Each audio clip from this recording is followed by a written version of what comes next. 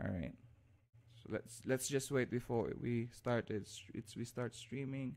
Okay. So I think it's okay now. Please double check. Oh, nag-private message. Nag-private message pa sa akin si Adrian. Nag-private message. Napaka-sweet talaga ni Adrian. Nag-private message pa siya sa akin. He loves the microphone. Thank you for loving the microphone. The microphone loves you too. All right. So, hi. All right. So, medical technologies prayer. Can somebody lead for us? Who wants to volunteer? Somebody said something. I didn't see it. Francis Alipio. All right. So let me share the screen for you, and just in case you don't know, or just in case you haven't memorized it, because I'm not that mean. Memorize mo? Memorize mo? O sige, hindi na natin iaano. Hindi ko na ipipresent.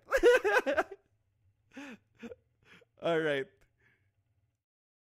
Na-hurt ka dahil akala mo hindi ko ipipresent. Ikaw naman, hindi naman ako, I'm not a monster. Alright. Pinamemorize sa kanya? Ah, okay, sige. Why not? Why not? Malay mo tamaan ng kulog si Sir Marco, magbigay sa iyo ng magbigay sa iyo ng plus yan. O sige. So we will present you. We will post you with the challenge. All right? Memorized version of the medical technologist prayer. Go, Francis. Hal. Sige lang, okay lang. All right.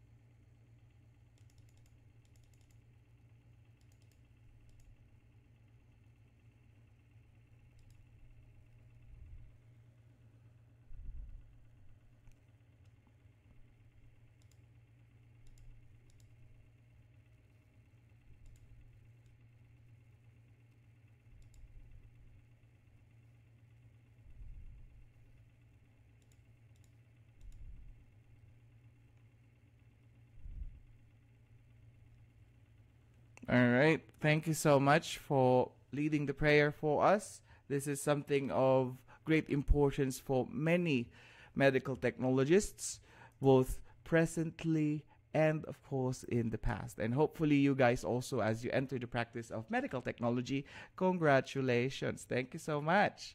Okay. Now, we're going to continue on with our discussion.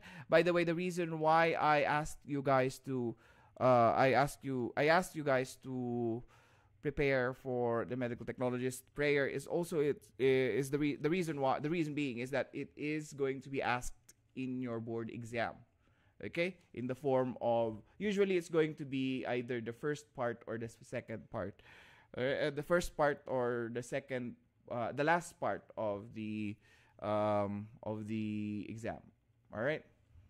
The prayer rather, usually along the lines of the I remember when I was taking the board exam, they were one of the blank questions. One of the things that they asked us in the board exam, if I'm not mistaken, was the eternal physician was left blank, and one of the choices will be there. And one of the choices left there was, sorry, somebody sent me a message. Hang on a sec. Okay, so one of the choices they left us there was the immortal physician, the eternal physician, and the what was that? What was the other one? Immortal physician, eternal physician, the great physician, and the philosophical physician. So we had to choose which one. Fortunately for me, the night before the examination, I prayed to my heart's content.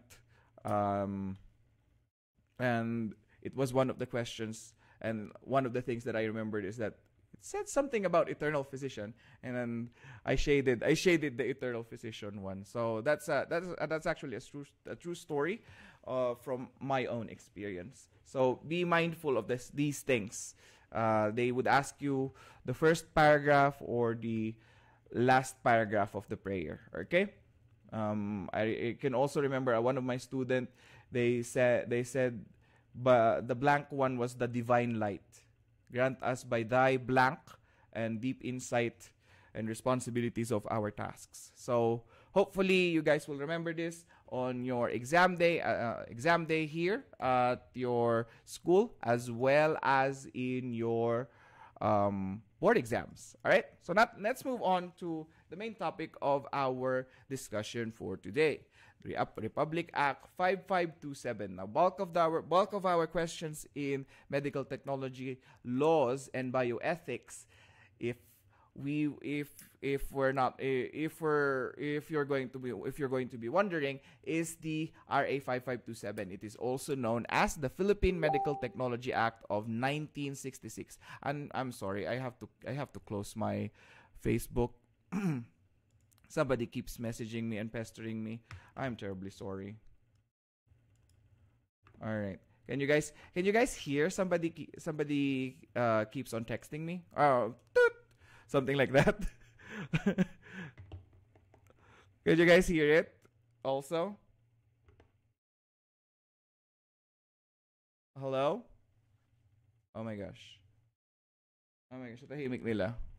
Medyo wala ka narinig na toot. Gaganan yung Facebook notification. Somebody keeps. Meron kayo narinig? Okay. Okay, kanina. Alright. So, yun. Kinlose ko na siya para hindi na ang discussion natin.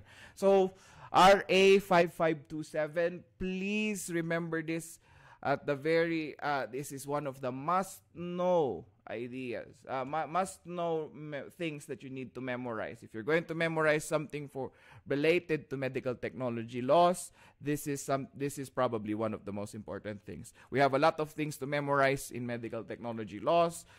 This is one of them. All right. If you don't know what this is, the numbers. All right. Do not come into your exam room. Do not sit down and take your exam. All right. I implore you, do not come to the exam without memorizing these numbers, because 95% of the time this question will be asked in any exam related to our profession. All right. So, it is an act requiring the registration of medical technologists, defining their practice, and for other purposes. Okay? So, Philippine Medical Technology Act of 1969. All right? It was promulgated during the time of our dear President Ferdinand Marcos, sorry. Okay? And that's one of the things that you need to remember, because not only at the current state of our elections, but also there will be some things that you might be asked in the exam. Who is the president? Who is the president who signed the bill for it to become a Republic Act? All right. Okay. So before we continue, I need to ask people on the chat, if you don't mind, what is the difference? What is a Republic Act? How is a law passed, by the way? This is Philippine Constitution, of course. You've already taken it, I think, in your second years, if I'm not mistaken. Adrian, is that correct? In your second years? When you were, yeah. So, you took Philippine Constitution, the reason, and one of the prerequisites to get to advance to this subject is to pass that one as well as Introduction to Medical Technology. Now, the reason being is that you need to know what are the different types of laws. One of the examples that I will give you today is Republic Act. How is a law passed from writing? Ano siya? Para ba siyang thesis? Can anybody answer me? Para ba siyang thesis? Kailangan pagsulat-sulatan and then i-defend? Or there's a different way to make a law? Can anybody briefly discuss to me how a law is about to be passed before we continue on our discussion of RA 5527? Anybody? Holistic ang approach ko pala, guys. I usually try to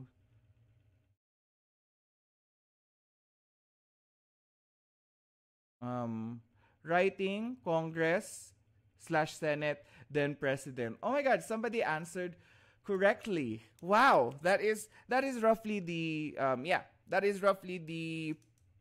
the process in which a particular law is going to be passed. All right. So briefly, I will discuss to you how a law is passed. According to Francis, it's actually written. So it's either the Congress or the Senate who will start the writing process. Now, whether the Senate or the Congress starts it, it depends on who is the person who wrote it. All right. So it starts out as a Senate bill. All right, or it starts out as a bill.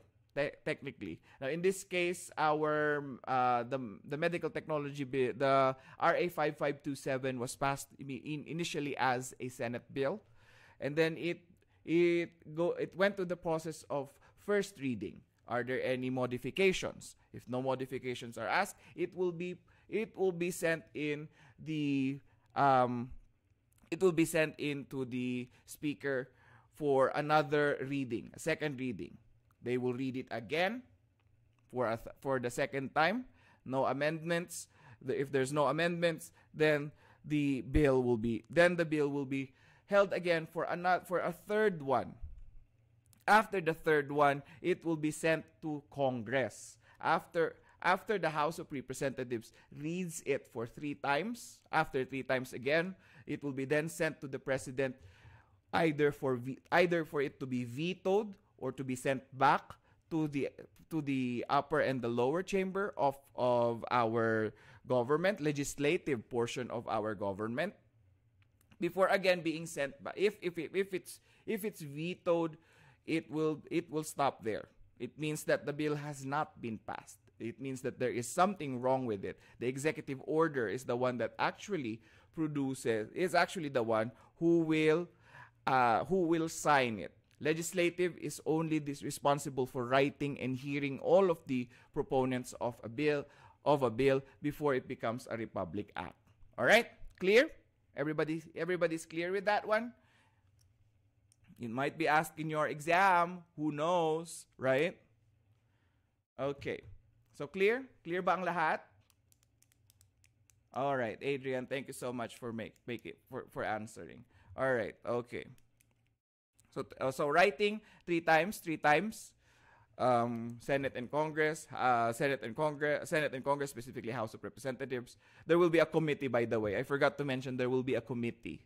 If the president signs it or if the president vetoes it, it means that it will go back for amendments. And if it's not, if it's okay, the veto requirement has been passed, the president will receive it again. Oh, okay, fine, I'll sign it. That's the reason it's important for you guys, not just as medical technologists, but also as citizens of the Philippines, to know how your bills are passed, to know which politicians you are going to root for. You need to root for I'm sorry if I sound a little bit biased here, but I do not like it when showbiz personalities are the ones who are getting the highest position, getting the highest votes in our land. Because remember, medical technology is a science-based as well as a profession-based practice. And if somebody who is just, I don't know, somebody who got famous from showbiz and just wanted to enter the world of politics, he doesn't know anything about the practice. I know it might sound weird, but again, it's just for you guys to be informed about these things. All right. Hence, I took the time for you guys to know how a law is passed. So be mindful, okay? So be mindful next time, especially right now that the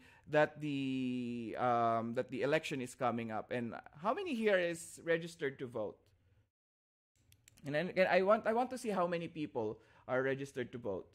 Raise their hands. So a lot of people raise their hands. So you guys have the capacity. All right. So you guys have the capacity to change the outcome of our profession. All right. So it's not just the president. Mind you, it's not just the president. Whoever the president is, he also must be mindful of our practice, but also the members of the Congress, the House of Representatives, as well as the Senate. All right. So I'm not manipulating you. I'm not registered to vote. I actually do not practice my suffrage. I do not practice my right to vote. Actually, even when I was in the Philippines, I didn't want to vote, not because I don't want our country to change, but I want to stay neutral.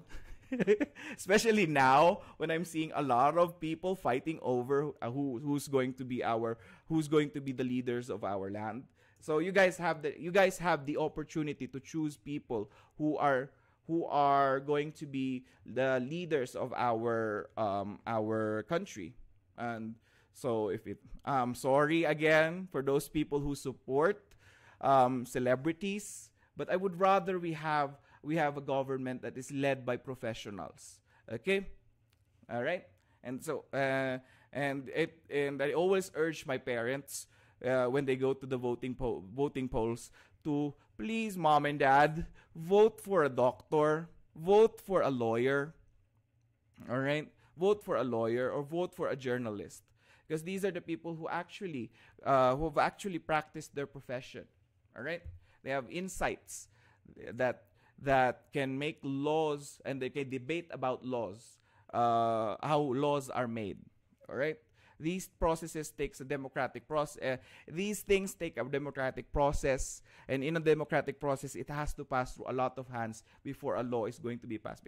Because our country is, as I mentioned before, it's democratic, and therefore it's ruled by the people. If it just passed to the president, then that's not democratic. That is a dictatorship. All right. Okay. So this coming May, I want you guys to be mindful of the people who you vote, because you have the chance to change the future of our country. All right. So I ranted so much about that one. It's not a rant, actually. It's for you guys to be informed also, because we have a lot of time to talk about this. Actually, we have a debate activity rate later. I've designed it for you guys to understand further about to apply your understanding of basic law principles, as well as your ability to understand your profession in a deeper level, in a not so scientific level. All right. Okay. RA 6138 is also another thing that you guys need to remember. 6138 is an act to amend certain sections of the Republic Act 5500-2027, known also as the Philippine Medical Technology Act. So it is an amendment. All right. So as I mentioned before, it needs to be passed. It needs to pass to several hands, Congress/Senate. Both of them will need to see the transcript of whatever it is. There will be a committee. There will be a hearing, and if it does not get approved, there will be amendments. So RA 6138 is an amendment. Okay, a form of an amendment. We're not going to talk into details about the certain sections of this one because I want you guys to focus more on RA 5527 because it's mostly the one that is mostly asked in the board exam. So don't worry about it. But there are several sections that are amended by the RA 6138. Okay, and I summarized it for you guys in this slide. It was promulgated in the year 1970, August 31st. The sections that were amended were 16, 12, and 22. All right, we're going to know how many sections do we have, by the way, for RA 5527, if I'm not mistaken. This is also one of the recall questions for a previous board exam, for the previous board examinations.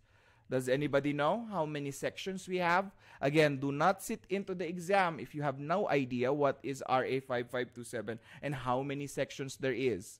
All right? This is my advice to you guys. Do not sit into the exams without knowing how many sections there is under the RA 5527. Can you guys chat in the type 32? Yes. Jessica, yes. You are correct, Jessica Tantongko. You are correct. That is the amount or the number of sections that we have here. And Jessica, since you're the one who answered, I have questions for you. Can you please unmute yourself, Jessica? All right. Hi, Jessica. Open cam naman. Open cam naman dyan, Jessica. We want to see. Face reveal. Hashtag face reveal. All right. Bakit pala hindi sila naka-open cam? Parang last time naka-open cam. Hindi pala, dun pala sa kabilang section yun. Ano pala? All right, Jessica, I have a question for you. What is the name for section 1 and section 32?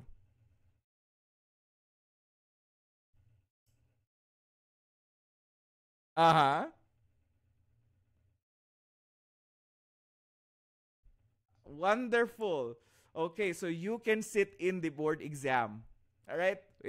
The part, how many parts are there in the board exam? Wait, I've taken so many tests. I forgot. Oh my gosh, I'm so sorry. Let me go back to the clinical chemistry, microbiology, hematology, clinical microscopy. It's part 5. So you can sit into part 5 of the board exam. All right.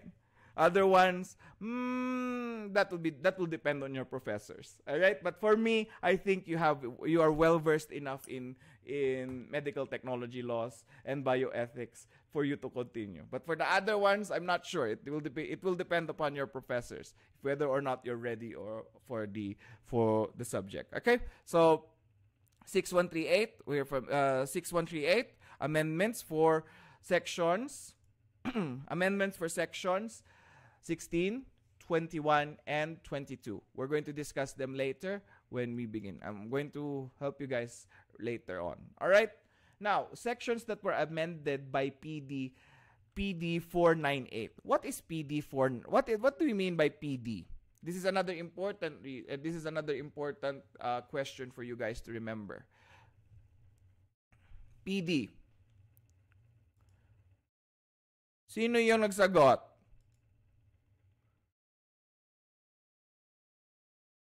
Bakit ikaw nagsalita? Rainiel, I missed you so much. Oh my gosh. Rainiel, yung kakulitan mo, Rainiel, ha? Bakit ikaw binasa mo lang? Alright. Alright, very good. So, a presidential decree is the meaning of PD if you transcribe it. Now, one of the reasons why I think this is important for you guys to remember, as well as my earlier question to you guys, as well as my earlier statement before, is that presidential decree is something that is a form of a law similar to the RA. However, this is the one that bypasses several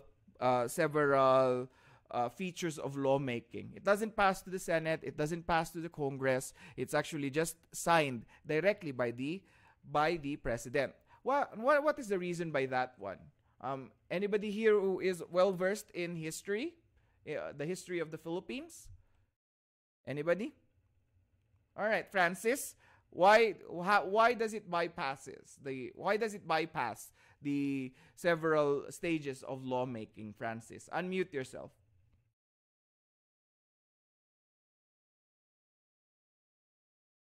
Okay. An educated guess ha, baka mamaya.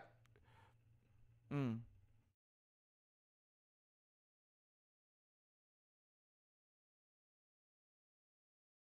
Kasi nga, kasi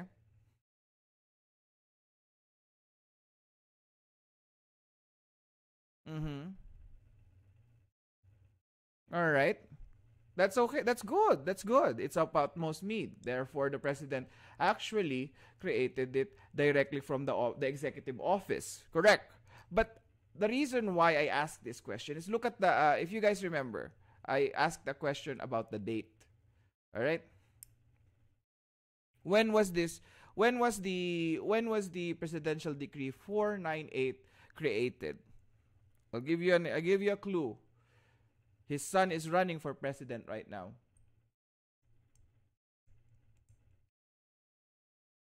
Right, Marcos. What happened in the Marcos regime? History class. All right. Francis raised his hand. No. No, no, no, no, no. All right. Anybody else can have an educated guess? Why a presidential decree? Okay. Okay. Very good. Very good. Martial law, it means it gives all powers to the executive branch. Correct. That is correct. Thank you so much. Martial law happened, and therefore the president can pass laws that can bypass the Senate and the House of Representatives. Thank you so much. So that's why it's important for you guys to remember the dates as well. Okay? Because there are certain laws that are being passed in our land that bypasses certain things. All right? So a presidential decree is one of those things. All right? So why is it important? Why is PD 498 important? Because it amended a lot of sections. It did. First of all, it reiterated the definition of a medical technologist, including also the actions of the scope of the practice, the council and the committees, the council and the bureau, all right, the other things that we're going to talk about later on. All right, so it amended a lot of things. Actually, the whole thing, almost the whole thing. All right. So and after that one, after June 28, 1974, there was another one.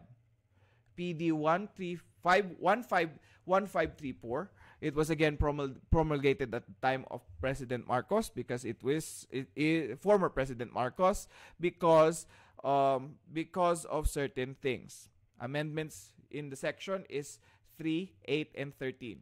We'll discuss later on what these are. I just want you guys to remember this one. I know these things are memory work ideas. I implore you to memorize them because these are things that are important in your exams. All right? These are things that are important. I would not add this if it does not have any significant things. Okay? So again, it reiterated the importance or the differences between the practice, the scope of medical technology, as well as certain things like Section 8 and 13, which we're going to talk about now. There are 32 sections of RA 5527, and we're going to go at them one by one.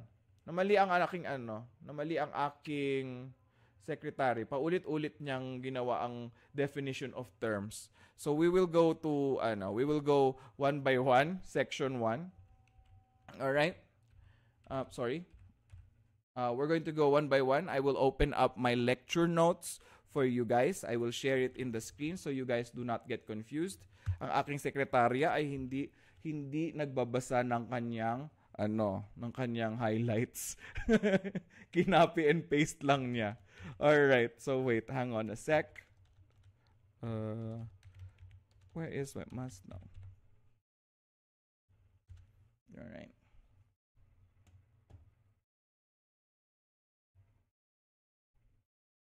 Let me cancel my share screen for this one for a while. Hang on, class. Nakita ko kagad dalawa ang definition of terms at saka ang ang compensation.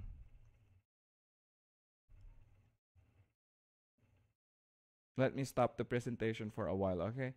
Let me I need somebody to tell me if they see the Word file that I just opened. Ano ba yan? Can you guys see the Word file? All right, so we're going to go here. Hang on a sec.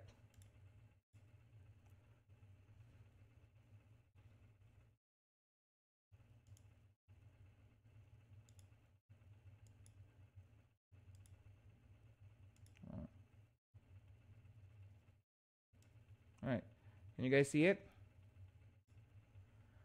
All right, can you guys see it? All right, okay, good. So we're going to start one by one. If you're going to memorize something for MT laws, this is probably the most important thing that you're going to memorize. Section 1, title. Section 2, definition of terms. Just going to read it one by one for you guys, and then I'll ask again later, afterwards, okay? Council of Medical Technology, compensation of the Council of the Medical Technology, the functions of the medical technology, minimum course requirements to become registered. The Board of Medical Technology is also there, qualifications to become an examiner, executive officer of the board, the compensation for the Board of Medical Technology, the functions of the medical technology, removal of board members, which is the reason why there is amendments, accreditation, inhibition of the practice of medical technology, examination or the board examination, qualifications for the examination, the scope of the examination, report of rating, rating of the examination, oath-taking, issuance of the certificate or of certificate of registration, the COR, the one that is displayed in the workplace, which is in accordance to our law, the fees that you're going to pay for the examination, the refusal to issue a COR, what are the conditions, administrative investigation for people who violate the laws of the RA 5527, all right? And what else is there? Administrative investigation, appeals for you if you violated some of the sections, all right? And the 3 R's, or the reinstatement, reissue, and replacement of the COR. Foreign reciprocities, whether this includes the practice of medical technology from one country to another, whether if it's the Philippines. Just for you guys, just for your guys's information, in our country, you are not allowed to practice medical technology or the medical clinical laboratory science in our country if our citizens are not allowed to practice in another country. All right? So for example, in Japan, we cannot practice there because they cannot practice here. Hence the term reciprocity. All right? Now, we also have the roster of medical technologists, which is available now online. All right? prc.gov.ph if you want to be specific. Penal provisions, the amount, hindi penal ha, penal. Baka mamaya may makarinig dyan, pinagtatawanan ako. Penal. Alright? Penal provisions. What are the punishments a person will receive if he violated any of the sections or the law related to medical technologists? The separability clause, the repealing clause. These are things that whether or not we can change it. It's important for a law to have a repealing and a separability clause, because if we don't have this clause, it means that this law is absolute. And in the world of lawmaking or legislation, any law cannot be passed without a separability clause or a repealing clause. They would always look at it. That's why we need lawmakers who actually understand. Again, I'm reiterating because you guys are going to be voting, will be in the voting polls on May. And therefore, if you are going to vote for someone who has little knowledge or illiterate about laws, then that means that person is undeserving for a high position in the country. All right? You are the future. Remember, you are the future of our nation. That's why I am exercising my capabilities to mold you guys for a better future. O, diba? Ang bait-bait ko. Diba? All right. And the last one, of course, is RA 5527 is the effectivity clause. Always there will always be an effectivity clause. The last three ones is always the important ones. It cannot be if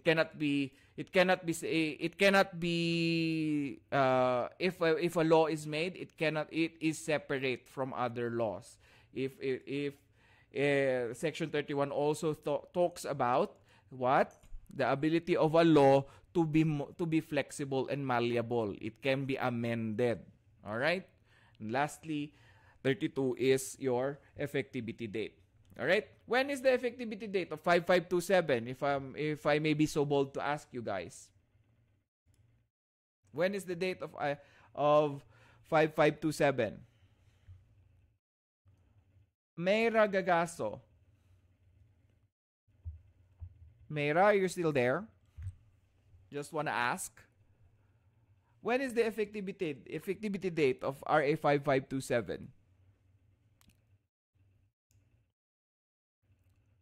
The Medical Technology Act of 1969.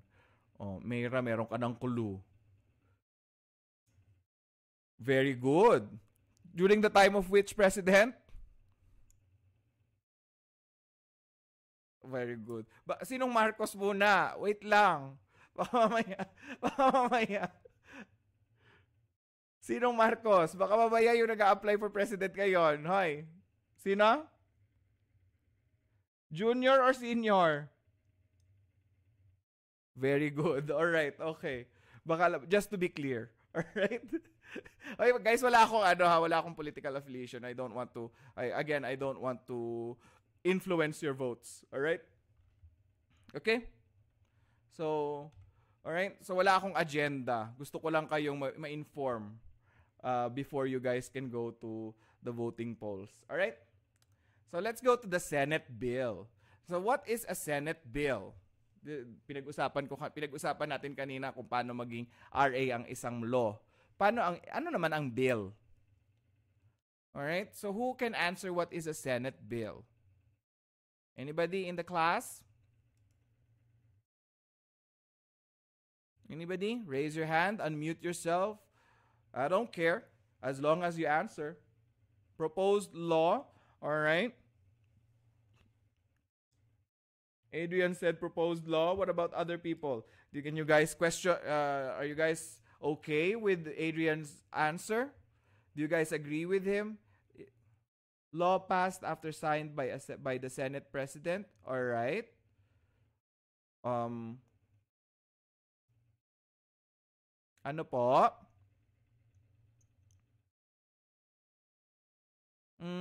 Okay. Medyo, ano to? Law that is debated and voted on. Ana Jamema Athing. Alright. So actually, Adrian's answer is the vaguest answer, but yet it is the closest one among your answers. So a law is going to start either from the Senate or from the Congress or the House of Representatives. Alright? So yun yung nakikita ninyo lagi sa balita. Nakikita nyo doon, please rise for our Senate President, Kemerut. Diba? Ganon. Makikita nyo yan. Tapos meron siya makikita, may hawak siyang gavel. Magaganyan-ganyan siya. So magaganyan-ganyan siya, guys. Alright? Order in the court. Gaganyan. Sino ba ngayon? Sino ba ang ano natin ngayon? Si Pimentel ba? I'm not sure who's the current Senate President. But a Senate bill has been met. Is a bill. Hence the term bill. It's not yet a law. It is a proposed law. Alright? So therefore, it has no effectivity or anything. All right, it's just there and it's filed. It's been debated on according to Anna Gemema. It has been debated on, but yet it is filed yet because it hasn't been. It's not as important as the other laws of the land, I suppose. Okay, it's not as important yet. So therefore, they will put it on a different on a different meeting. Because there's a calendar date for all the laws that are going to be talked about in a particular year or so. That's the reason why we also want, that's the reason why we want, we as voters, or you guys as voters, kasi hindi pa ako pwede, hindi ako nagvo-vote you as voters need to know what is the agenda of your politicians. Baka mamaya kasi, mauusog siya ng mauusog.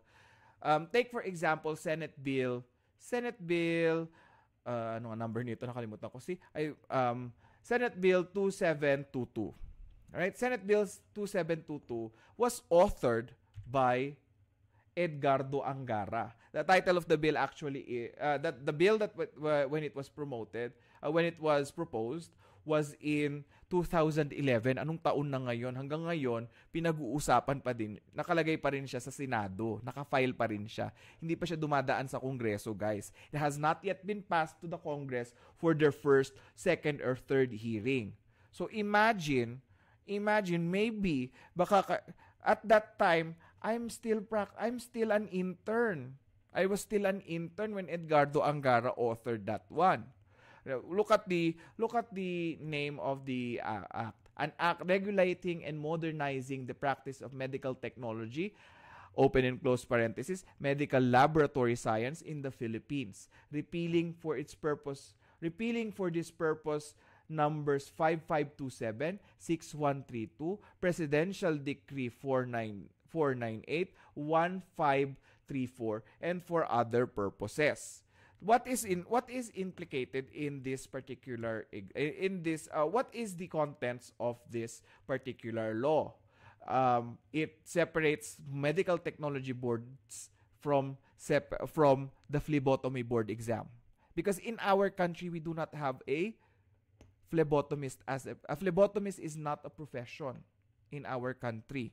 We only have two things to talk about in our country. We only have medical laboratory scientist or medical technologist. Okay? If you graduated, what is the I'm sorry, I have to ask Sir Marco, what is the, if Sir Marco is there, please confirm to me what is the degree that is usually offered in our country nowadays na, because when I graduated, my degree was Bachelor of Science in Medical Technology. What about in CMCC? What is the degree that you guys will get after they graduate, sir?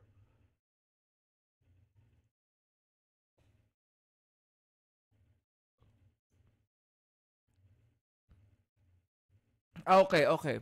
So that's the reason why this is important. All right? Kasi guys, it sort of like it's making the practice relevant to our current situation. Okay? To the current practice of our profession. All right? So before schools are offering medical technology, which is a little bit vague. When you search for it in other countries, lab tech, lab specialist. All right? In the UK, say, like for example, here in the Middle East, it's lab tech, lab scientist, or medical laboratory technician, medical laboratory scientist. In other countries like in Europe, it's biomedical scientist. All right? If I'm not mistaken, in Germany it's laboratory technician, which in Germany they call it laborotech technician or labor technician, which is basically a if you literally translated it, it's going to be laboratory technician or technician. All right?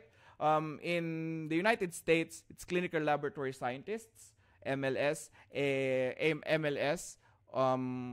MTs, which are all recognized professions. The reason why this is an important law for us is because it allows the whole population of the Philippines to know that both the term medical technologist and medical laboratory scientist are the same thing. Hence, it is modernizing our practice. And also, in the act of that, the reason why this is also important is because some people might be hired as a medical laboratory scientist, and they might say, ay, bagong graduate lang yan ng isang profesyon na hindi ko kilala. Bababa ang sweldo na ibibigay ko. Yun yung magiging epekto niya. Nagets nyo kung bakit important tong law na to para sa atin. And also, one of the reasons why it is important is because it separates the practice of medical technology from phlebotomy, which is also part of our job in the hospital. Right? Right now, when you graduate, or I'm sorry if this might sound a little too insensitive for people who are still 50-50 in passing or in getting to their internship. I'm sorry, Sir Marco, if it sounds a little too insensitive for people. Baka mamaya kasi may mga 50-50 dito eh. When you go to your internships, if you pass this subject, all right, you will undergo an internship, and the rotation will still be in several sections: clinical chemistry, microbiology, hematology, what else? Clinical microscopy, histopathology, blood bank, and phlebotomy. Kasama pa rin si phlebotomy. All right? So in other countries, phlebotomy is a separate profession. It can be performed not just by medical technologists, it can be performed by people who actually trained to become a phlebotomist. And that's the reason why Senator Angara wants to, which means also that there is supposed to be a separate salary grade for the different practices. That's the reason why it is an important law for us, because sometimes here in the Philippines, the phlebotomist gets a higher salary than an actual medical technologist who is working in the laboratory. All right? And the phlebotomist could be a nurse, could be anybody who graduated from a healthcare profession. All right? That's the reason why this is an important one for us. Okay? And imagine, my God, intern pa ako niyan, my God. I could still remember February 28th is my rotation in histopathology in Manila Central University, Filimon D. Tanchonco Medical Foundation. Ang haba, MCU FDTMF na lang. Alright? So, yeah. Alright? So, let's move on. We're going to start with section 2. So, medyo nadagdagan ba ang ating kaalaman, guys? Before I continue on with the other one, medyo nadagdagan ba? Medyo na-enlighten ba ang mga students natin? Madami pong nadagdag, sir. Oh, thank you, Alipio. Because I don't want it to be a subject that is boring. I know when I was a student, I just received notes. Okay? Honestly, I'm not throwing this as a shade to my previous professors, but it was such a boring subject for me. All right? There are certain things that I didn't know. What is an RA? What is a PD? Actually, even when I took the board exam, I didn't know what those things were. And if the student doesn't know what those things are, how interesting a subject, the interest to the subject is going to be lessened. All right?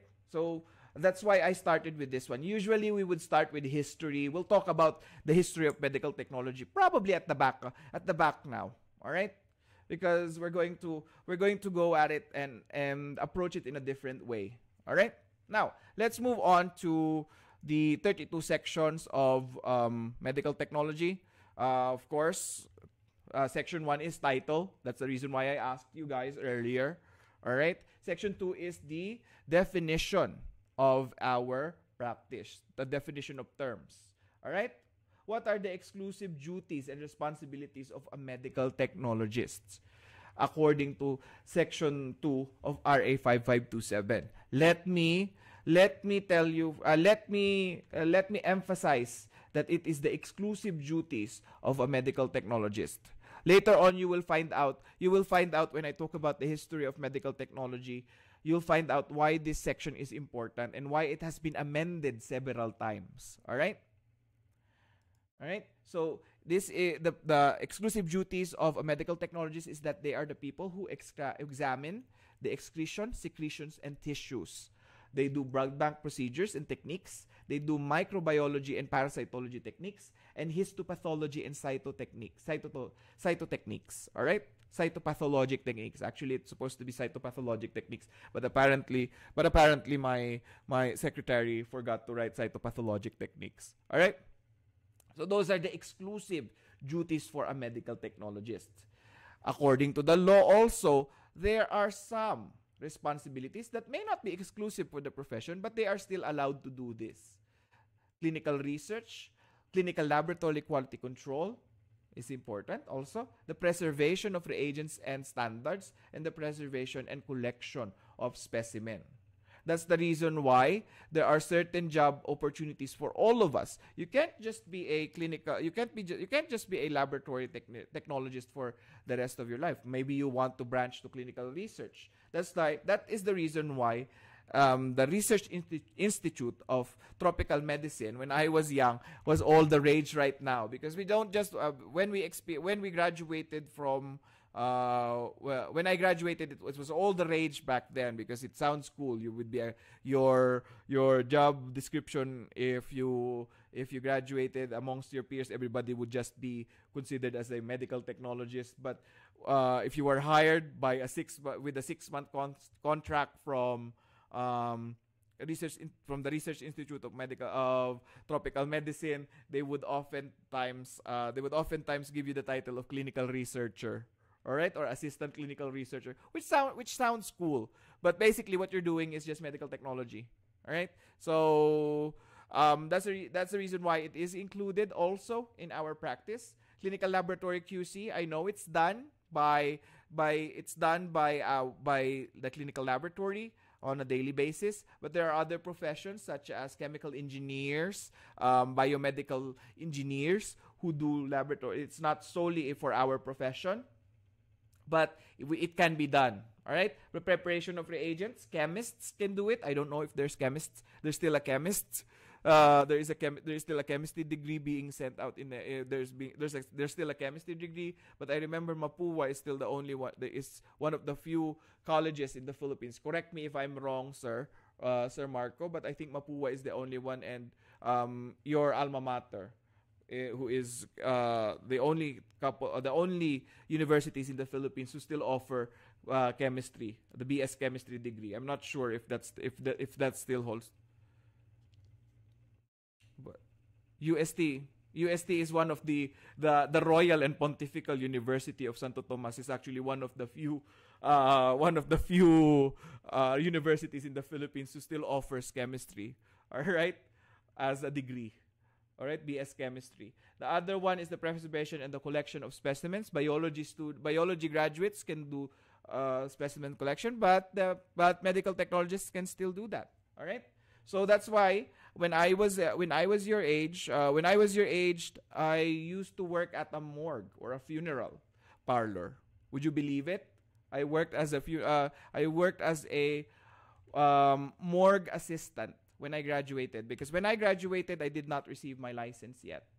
I was 21 years old when I graduated. I passed the exam when I was 19 years old. It took me a couple of months to get my license because I needed to wait for my birthday. Because in our country, you cannot receive a license if you are not yet at the age of 21. So I had to work as a lab assistant / a morgue technician in Purinaria Pass. So yeah, that's just a little insight for you guys to, because I don't want to be hired as a lab technician, because they don't want to change. They wouldn't change my job title, and I think that would be important for career advancement. So I started to moonlight here and there, and one of the exciting prospects, one of the most exciting prospects back then is to work with the dead. And I'm not very squeamish. So I think I did I did a pretty good job when I was younger. All right? Younger, grabe naman, parang ang tanda ko na. My God. Who here knows how old I am? Sino dito makakasagot how old I am? Ay, wala. Hala. Ay, hala, anong kaguluhan yan? Sir Marco, napaka-insulting na estudyante na to. Can we remove him from the class? Charot. Charot lang, charot lang. Charot lang. That is so rude. I want to say something. When he said 32,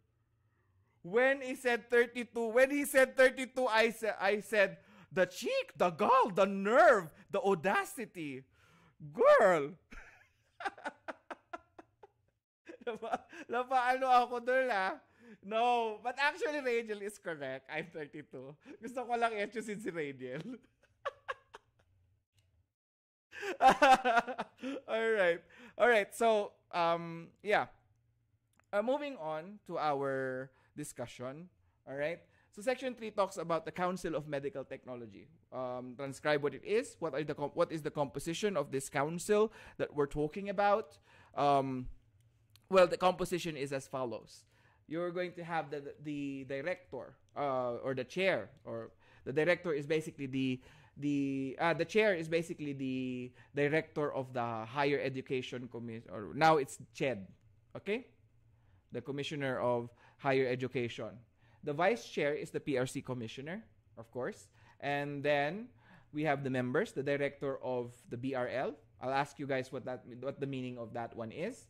The members include also one member from the Board of Medical Technology, the president of PSP, the president of PAMET, and the representatives from the deans and schools of medical technology and public health, PASMET. Okay, PASMET. All right. So let's transcribe one of the most important things. Of course, this is going to be asked in your exam probably. Not sure. But what is BRL? Anybody can answer what is BRL?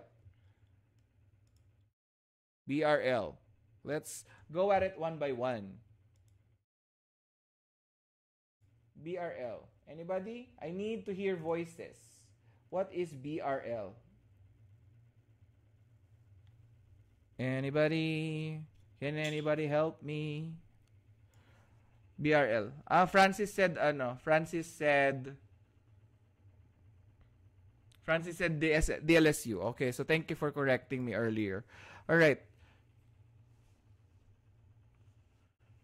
Okay, so what do you mean by BRL, guys? BRL. Anybody? Huh?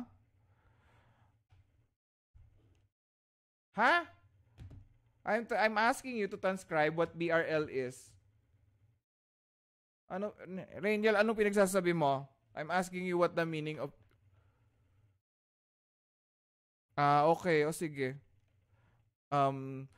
Sir Marco, pakitandaan po yung sinabi niya na yan, ha? Alright. Bureau of Research Laboratories. Yun po ang tamang sagot. Thank you, Ana Jamema. Bureau of Research and Laboratories. Thank you, Anna. What about PSP? This is something that is important to us also. PSP. Hindi siya KSP. PSP. Anybody? Anybody? Anybody there? Hello? What about PSP? What do you mean by PSP?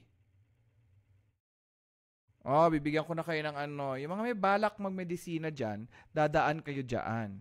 Philippine Society of, yes, yan. Kung may balak kayo magpathologist, dadaan kayo sa mga kamay nila. Sila ang nagbibigay ng grade.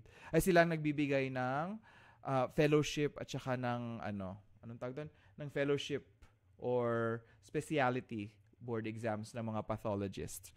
Okay? So, Philippine Society of Pathologists. The president of PAMET, of course. PAMET is the Philippine Association of Medical Technology. PASMET is Philippine Association of Medical Technology and Public Health. PASMET. What ang ibig sabihin ng PASMET pala? PASMET is Philippine Association of Medical Technology Schools pala dapat siya. PASMET. FISMETs na ata siya ngayon, if I'm not mistaken. Please correct me if I'm wrong because I haven't been in the Philippines for a very long time. FISMETs na ata siya ngayon. Alright? So, PAMET. Alright? Next. The amendment of RA 5527 clearly specified the council members of medical technology. So, tandaan natin yung kanina nating discussion. This amendment is Presidential Decree 1534. Iba pa yung FISMET, sir? Okay, alright. So, please kindly... okay. Okay. So, FISMET, PASMET pala is the one for schools and the deans. Basically, this is an organization for all the deans of all in the Philippines. So, whether your school, if your school is offering the subject, the course of Bachelor of Science of Medical Technology, your school might be included in this one. I don't know if Capital Medical is included as a member yet, but your professor would be the one to answer that one. Anyway, let's move on. PD 1534 is actually the amendment that clearly specifies the council and the members. All right, what is the council and what is the members of the Council of Medical Technology, or the COMT? All right. So let us talk about them one by one. What are the council who are the council members? All right. Alright? So, who are the council members? The council members include... Wait. Oh, sorry. Nasaan na ba ang ko? Council members. Nasaan na ang aking handy-dandy notebook? Nasaan na yun? Ay, bakit blank siya talaga? Incomplete talaga lahat ng ko. Ng notes ko for today. Alright. I thought I would be ready. But anyway, the Council of Medical Technology basically just is something that I discussed earlier. It's the... supposed to be just a repeat slide, but anyway, I want you guys to just know that this is the members of the Council of Medical Technology. Okay, so the CHED director or the CHED commissioner, the PRC commissioner, the director of BRL, a member from BOMT, so one member from BOMT, and the president of the PSP, the president of PAMET, and a representative from PASMET. Alright? Okay? So, clear? Clear? Cool beans? Can we move on? Alright? So, who is the current PAMET president? Yun pala yung slide ko na to, kaya blanco siya. Who is the current PAMET president? Anybody? Sino? Sinong Marco Flores? Bakit Marco Flores? Hoy, sino? Pakiulit nga. Nagulat ako. Bakit Marco Flores ang Naloka ako sa iyo. Walang lumabas? Ay, okay, sorry. Ayan, sorry. Sorry naman po. Sorry po. Hindi nag-i-inform yung natin. Sorry po. Hindi ko na Alright. Entire screen. Ayan. Okay. So, who is the mali yung answer na Marco Flores, ha? Kayo talaga, nakakalurky kayo. Bakit ganon? Sino? Sa SEDA. Alright. What about the PASMET president? Blacklisted daw kami. Baliw talaga to si Sir Marco. Nabuang talaga to si Dean Bernard Ebuen. Alright, these are correct answers. Thank you so much. Alright? Actually, ginugol ko lang siya yesterday. So yeah, those answers are correct. Alright? So next, let's move on to Section 4. Section 4, the scope of the practice of medical technology. This was amended several times as well. So that is the practice, basically what we discussed earlier. Examination of blood and body fluids and tissue, histopathologic techniques, blood bank techniques, microbiology, and parasitology techniques. Those are the scope of the practice. That is the scope of our practice. Anything beyond that is not exclusive, but may be part of our job as a medical technologist, and maybe a part of your job is if you actually pass this class. All right? So inspiration time tayo, 'di ba? Inspiration. Maybe if you pass this class, you will say to your parents, "My job includes the following, mother and father. I am allowed to do blood banking techniques, microbiology and parasitology techniques, histopathology and cytopathologic techniques, and also examination of blood, body fluids, and tissues." Gaganon ka. I am one of the few people who is enlightened and educated to do these things, mother and father. All right? So ang kapatid ko na isang architect, hindi siya pwedeng humawak ng body fluids ng ibang tao at sasabihin ito ang resulta. O 'di ba ganun? Para pwede kayong mag-flex. Kasi yung usong-uso ngayon mag-flex sa Pilipinas, 'di ba? Kasi lit na ngayon ang society natin. All right? Okay. Pinatatawa ko lang kayo, guys. Hindi ko alam kung natawa kayo. All right? Okay. Now, what are the functions of the COMT? Well, they have 4 functions. Okay? According to under Section 5, the functions of COMT, this is again another question in your class, another question in your exam. It might come out as this way. Which of the following is not a function of the Council of Medical Technology under Section 5 of 5527? This might be a question. So guys, lagyan nyo na siya ng linya, lagyan nyo na siya ng red na dot, 'di ba? Recommend the minimum required curriculum. Ano ba ang minimum required curriculum natin? Guys, you have to take in that's the reason why the members of your Council of Medical Technology is these people. Look at the chair, look at the vice chair, the commissioner. He or she is the one that prepares the board exam. He or she is the one that approves your college what subjects to teach, or whether or not your college can teach this particular professional bachelor's degree. All right? So that's one of the reasons, or one of the functions to recommend a required curriculum. They determine the number of medical technology students as well, especially right now. Hirap na hirap tayo ngayon dahil lahat tayo naka face-to-face classes ba? Hindi. Naka-online classes tayo ngayon. Kaya isa yan sa mga actions ng department ng CHED, all right? The Commission on Higher Education. All right? They also approve medical technology schools. All right? So before nakapagturo si Sir Marco sa inyong eskwelahan at saka si Ma'am Tin matulak, kailangan mo nang i-approve yung school. Hindi pwedeng basta-basta magtayo ng eskwelahan si Sir Marco na, nag-o-offer ako ng BSMT na subject. Hindi pwede yon, 'di ba? Kailangan merong dadaanan ng mga proseso. And isa sa mga proseso na yon is one of the reasons why we have Section 5.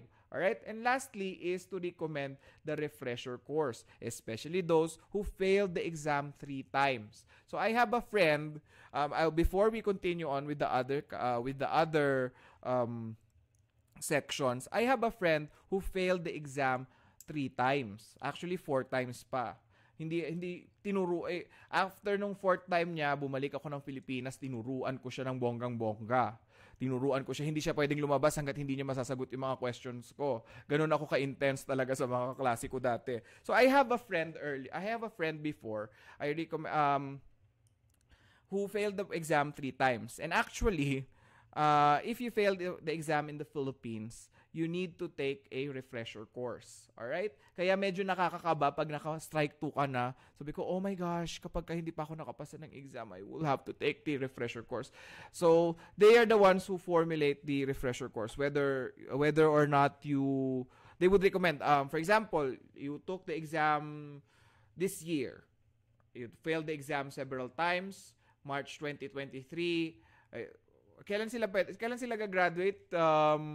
Hopefully, Sir Marco, 2023? 2023. Tentatively pa lang, ha? Hoy, wala akong sinasabing gagraduate ako. Baka mamaya niyan, hindi pala maganda ang grade niyo. Baka mamaya ako ang habulin. No? Baka mamaya ako ang habulin. So, 2023. This June. This June, yung iba? Woo! Excited na ako. Gusto ko i-message nyo ako pag nakagraduate na kayo. Alright. Anyway, let's continue. So for example, si friend ko, nag-fail siya this year ng 2023. Nag-take siya ng exam March 2023, failed. Alright, lakas ng loob, mag-take ulit ng exam. September yung next, September board exam. Failed ulit. Next year, 2024, nag-fail ulit siya. Alright?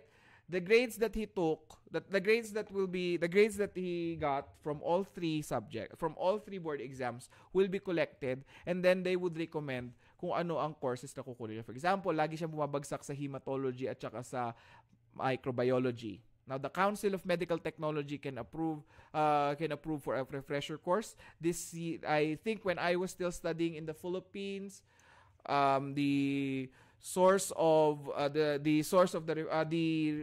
only school that can formulate a refresher course or that can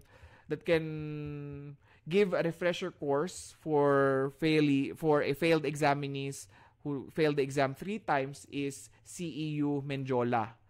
Correct me if I'm wrong, but you need to go to CEU Menjola for your refresher course. But of course, you have to reach out to PRC as well as to the Council of Medical Technology to appeal whether or not you require a refresher course. Because there are cases na hindi na kailangan ng take ng refresher course. Tapos si friend ko, nag-take siya ng refresher course, he had to go to PRC to collect the grades that he got. And then I think I don't know where he went, but I don't know where he went after going to PRC, but I think it's Commission on Higher Education. Kasi hindi na siya inallow na mag-take ng fourth time unless magpakita siya ng form na I attended the refresher course for 1 semester of this and this subject. Okay?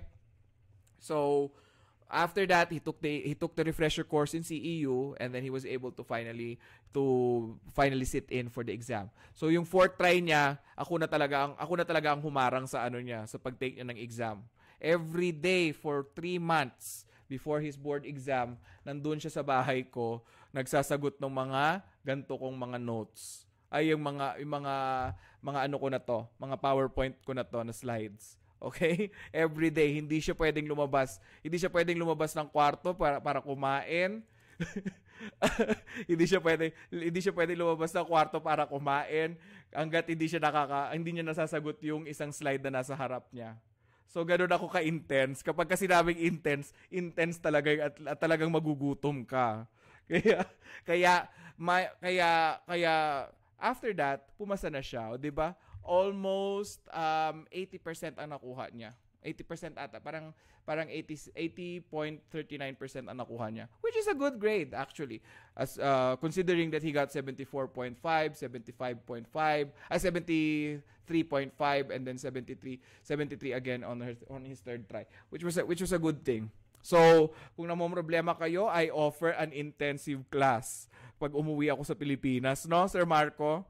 Pagka nahihirapan kayo, I offer an intensive class kasi gusto kong pinagpapahirap ng mga tao. Yung hindi ka kakain hangga't hindi mo nasasagot ang hindi mo nasasagot. Yeah, totoo talaga 'yun, sir. Pagka in-invite mo ulit, hindi ko talaga siya pinapakain. Sabi ko, hindi ka pwedeng kumain hangga't hindi ka nakakapag-compute ng creatinine clearance. Bahala ka diyan. Doon siya, nakalock siya doon sa kwarto ko. Kasi ganun ko ka-love ang mga friends ko, and ayoko makita na mag-fail sila. Kasi nag-Crayola very much talaga siya sa kung nag-Crayola talaga siya ng bonggang-bongga sa harap ko nung, Oo talaga. Ikaw ba naman, desperado ka na makakain? Diyos ko, totoo, Sir Marco. 7 o'clock, hindi niya masagot yung clinical chemistry question ng isang slide. Nandun ako sa gilid, naglalaro lang ako. I think Dragon Nest was of the rage back then. Hanggat hindi siya nakakasagot, bahala ka dyan. Dito lang ako sa gilid. Ang nanay ko kakuntsaba ko, ang nanay at tatay niya kakuntsaba din namin. Sabi ng nanay at tatay niya, wag kang kakain hanggat sige lang kung ano yung recommendations ng recommendations na kaibigan mo na nagtuturo ng subject na mga ganyan. Hindi sundin mo lang. And What happened? What happened was clinical chemistry was one of his highest scores in the board exam, 'di ba? So effective pala yung negative reinforcement ko. All right? And let's go with the under section 1. What is the minimum required course to be a medical technologist? You have to take a 4-year course with a 12-month internship program. All right? So the course before was you have to take certain classes. But right now, because of the modernization of our practice, you are no longer required to follow that one. Hence, I removed that slide. But you are still required to take a 4-year course. So 4-year subjects prerequisite to your professional subjects. So first year and second year, you're going to take chemistry subjects, physics, English, the basic things. And then in the third years, you will only have, I think, one minor subject, which is community development. And what else is there? Non-professional subject. What else? Community development and cytogenetics, if I'm not mistaken. These are subjects that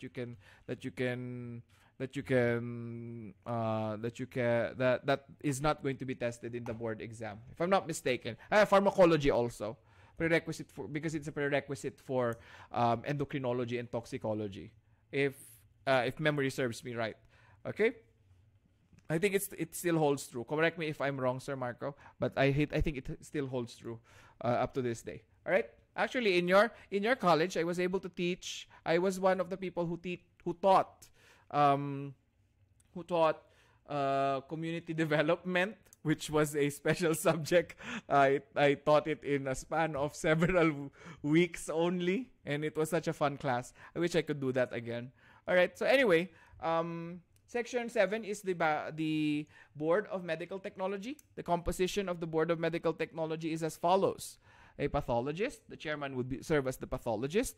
We have 2 members of the board. And the years in office is going to be at least 3 years. The terms in office is at least 3 years. And this is appointed by the President of the Philippines. So imagine if the president that we're voting for does not have an idea what our profession is. He could just appoint a random person who could be the chairman of that one. He could take anybody from any laboratory. Okay? So that's why it is important for you guys to at least know who your president will be. All right? What is his political agenda, or what his party agenda is. All right? Because for the next 3 years, these are the people who will decide the fate of our practice. Because 3 years, guys, appointed by the president. Okay? So be mindful of that one. All right? So later on, we will discuss who is the current board. All right. So the current board members of the medical technology. My source is the PRC website. This is a slide that I usually annotate because I know that it will change. It will change from time to time when I deliver this lecture. But Dr. Marilyn A. Barza. Actually, before she was Dr. Marilyn A. Cabal when I was still a student. Now she's... No. She's not the one. A different person. When I was still teaching way back in 2016, she was still the chairman. But she was single back then. But now she is married. Cabal Barza. She's now Barza. All right? And Marian Tantinko is a board member. And actually, these 2 people were present during the pandemic board exams. All right. Marilyn Atienza is a board member, but she was absent during the March 2022 board exams. All right. If you look at the PRC website, her name is not included in the medtech boards, but she is still a member. She died. Rest in peace, because she's actually one of the few people who prepared exams. Or I don't know where she graduated from UST also. Correct me if I'm wrong. Okay, but I remember one of these 3 people. They graduated from UST. One is a graduate from University of the Philippines, public health ang course niya. All right, so I'm not sure. She was not included in the MedTech 2022 boards. But which means that Sir Marco, you could be a candidate to be a member of the board. No, you must not be affiliated with any board, with any faculty position pala for at least 10 years, for at least a year pala. So hindi ka pala pwede pa rin, Sir Marco. All right? Ako, pwede pala ako. Oh my God, I can be a candidate. Oh my gosh, I could be a candidate. Malay nyo, baka mamaya isa na ako sa gumagawa ng mga board exams ninyo. Mag-apply nga ako. Ay, hindi. Pwede ko na bang sabihin, Sir Marco, na ako ang gagawa ng exam nila? Aha. I'm so mean. Yung exam ko kasi kapag ka ako ang nagtuturo ng I'm assuming my students are attorneys. Alright? Kailangan gusto ko ang pag-iisip ninyo kapag ka uupo kayo sa exam ko for medtech laws is you have the mind of an attorney. Alright? Because my questions are like this. I'll give you an example. Marco Flores is a practicing medical technologist for 15 years. He could apply for which of the following positions? High positions in the Philippines. Council of Medical Technology, board member, none of the above, either or both. Mga ganon yung mga question ko. Parang pang-abugas siya, 'di ba? Or Rainiel Urcia is a medical laboratory technician employed in the CMCC clinical laboratory. Graduated at the age of I don't know how old he is, but 19. According to which section of RA 5527, which of the following sections prevents which of the following sections would prevent him to get a license? Diba? Mga ganun yung mga sagot ko. Gusto ko para kayong nag-aabugas siya. Diba? Imagine niyo. Diba? Ganun ang mga questions ko. Diba? I'm allowed to do that, right? As long as it's related to the exam. Correct, Sir Marco? Alright? So, hindi pa pumapasok yung doon. Hindi pa pumapasok yung Clinical Laboratory Act. Yes, multiple choice pa rin ako.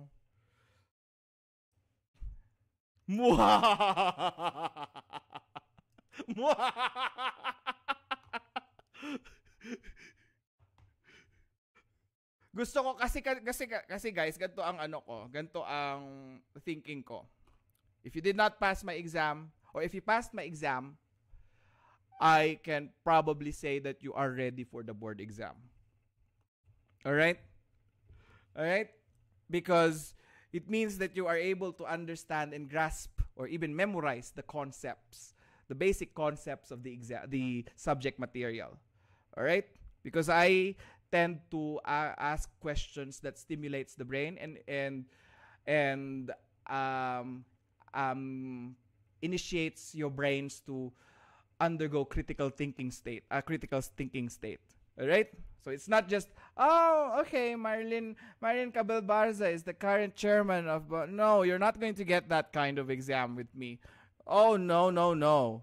Alright? You're not going to get that kind of exam with me. That's why you have to listen to the lectures. If you don't listen to the lectures, you're still fine. Alright? You're still fine. But you might be handicapped in the exam. Alright? You might not be able to answer the exam because sometimes I tend to say things that is actually what is one of the questions that I will ask in the exam. Alright? Muha! Diba?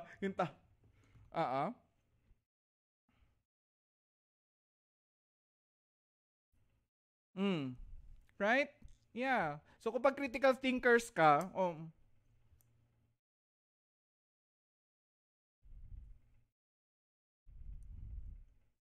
yeah. And seminar is actually one of your seminar in my school is considered as the dry run. If you're actually in my school, they would prevent you from taking the board exam if you failed seminar. Yeah. So, meron ako mga kaklase, 5 years na silang nagtitake ng medtech kasi hindi sila makapasa ng ano. Tapos na sila ng internship pero seminar, hindi pa rin sila tapos. May mga kaklase ako 5 years, 2 years lang ang agwat namin. Tapos nakikita ko kaklase ko pa rin after 4th year. So, it's time for you guys to be ready. Alright? And actually, you are very lucky because you have a lot of opportunities or sources to learn from. Right now, I'm giving you, after this lecture, you're going to get a PowerPoint presentation. You will also be allowed access to and I made an exclusive YouTube video for you guys, for you to watch, 'di ba? So, in my time, ang ginagamit ko lang is ito. Alam nyo kung ano to? Yung mga post-it notes. Ito ang mga ginagamit ko kapag nagre-review ako dati. Nasa jeep ako niya, nagbabasa pa rin ako niyan. The Council of Medical Technology is composed of these people. One pathologist, 2 medical technologists who are registered. Alright? So, qualifications of the board na tayo. Alright? Ano sabi ni Adrian? Akala ko mababawi kami sa MT laws gawa ng mahirap ang histopath. Hindi po pala. Histopath, oh gosh. Ayoko magsalita dyan. Ayoko magsalita dyan. I work in histopathology. I love to work in histopathology because it's one of the most chill sections in actual practice, but in lecture mode, hinulaan ko lang lahat ng sagot ko dyan. Binawi ko sa medtech laws. Anyway, kasi actually for me mas madaling mag-memorize kaysa mag-memorize ng madaming stains. Okay? Alright? So, qualifications of the board members of the Board of Medical Technology. You have to be, of course, 1, a Filipino citizen, a good moral character, and you have to be either a pathologist or a medical technologist. You have to be at least you have to be practicing lab medicine or pathology, or a medical technologist for at least 10 years prior to your appointment. Hindi pa pala ako pwede, Sir Marco. Hindi pa pala ako pwede. Kasi kailangan 8 years pa lang ako in practice eh. I'm not also sure if practice away from the country is included in this one. Sabi ko nga sa inyo, nung ginawa yung batas natin, kaya nga important yung Modernization Act, 'di ba? Na ginawa ni Senator Angara noong 2011. Why? Because hindi naka-indicate dito kung practice in the Philippines or practice abroad. 'Di ba? Kita mo? Kita nyo?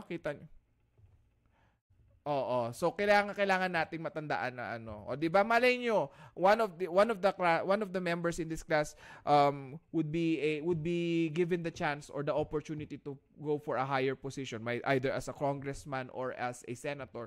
Who knows? We never know what would happen, right? I don't know, maybe yung influence ni Adrian. Magulat na lang tayo mamaya niyan, vote for Adrian Cummings for a senatorial spot. Nagulat na lang ako, 'di ba? Malay natin o kaya yung si Rainiel, kana kinikeme-keme lang natin ngayon yan si Rainiel. Gulat ka mamaya niyan. Ano na pala siya,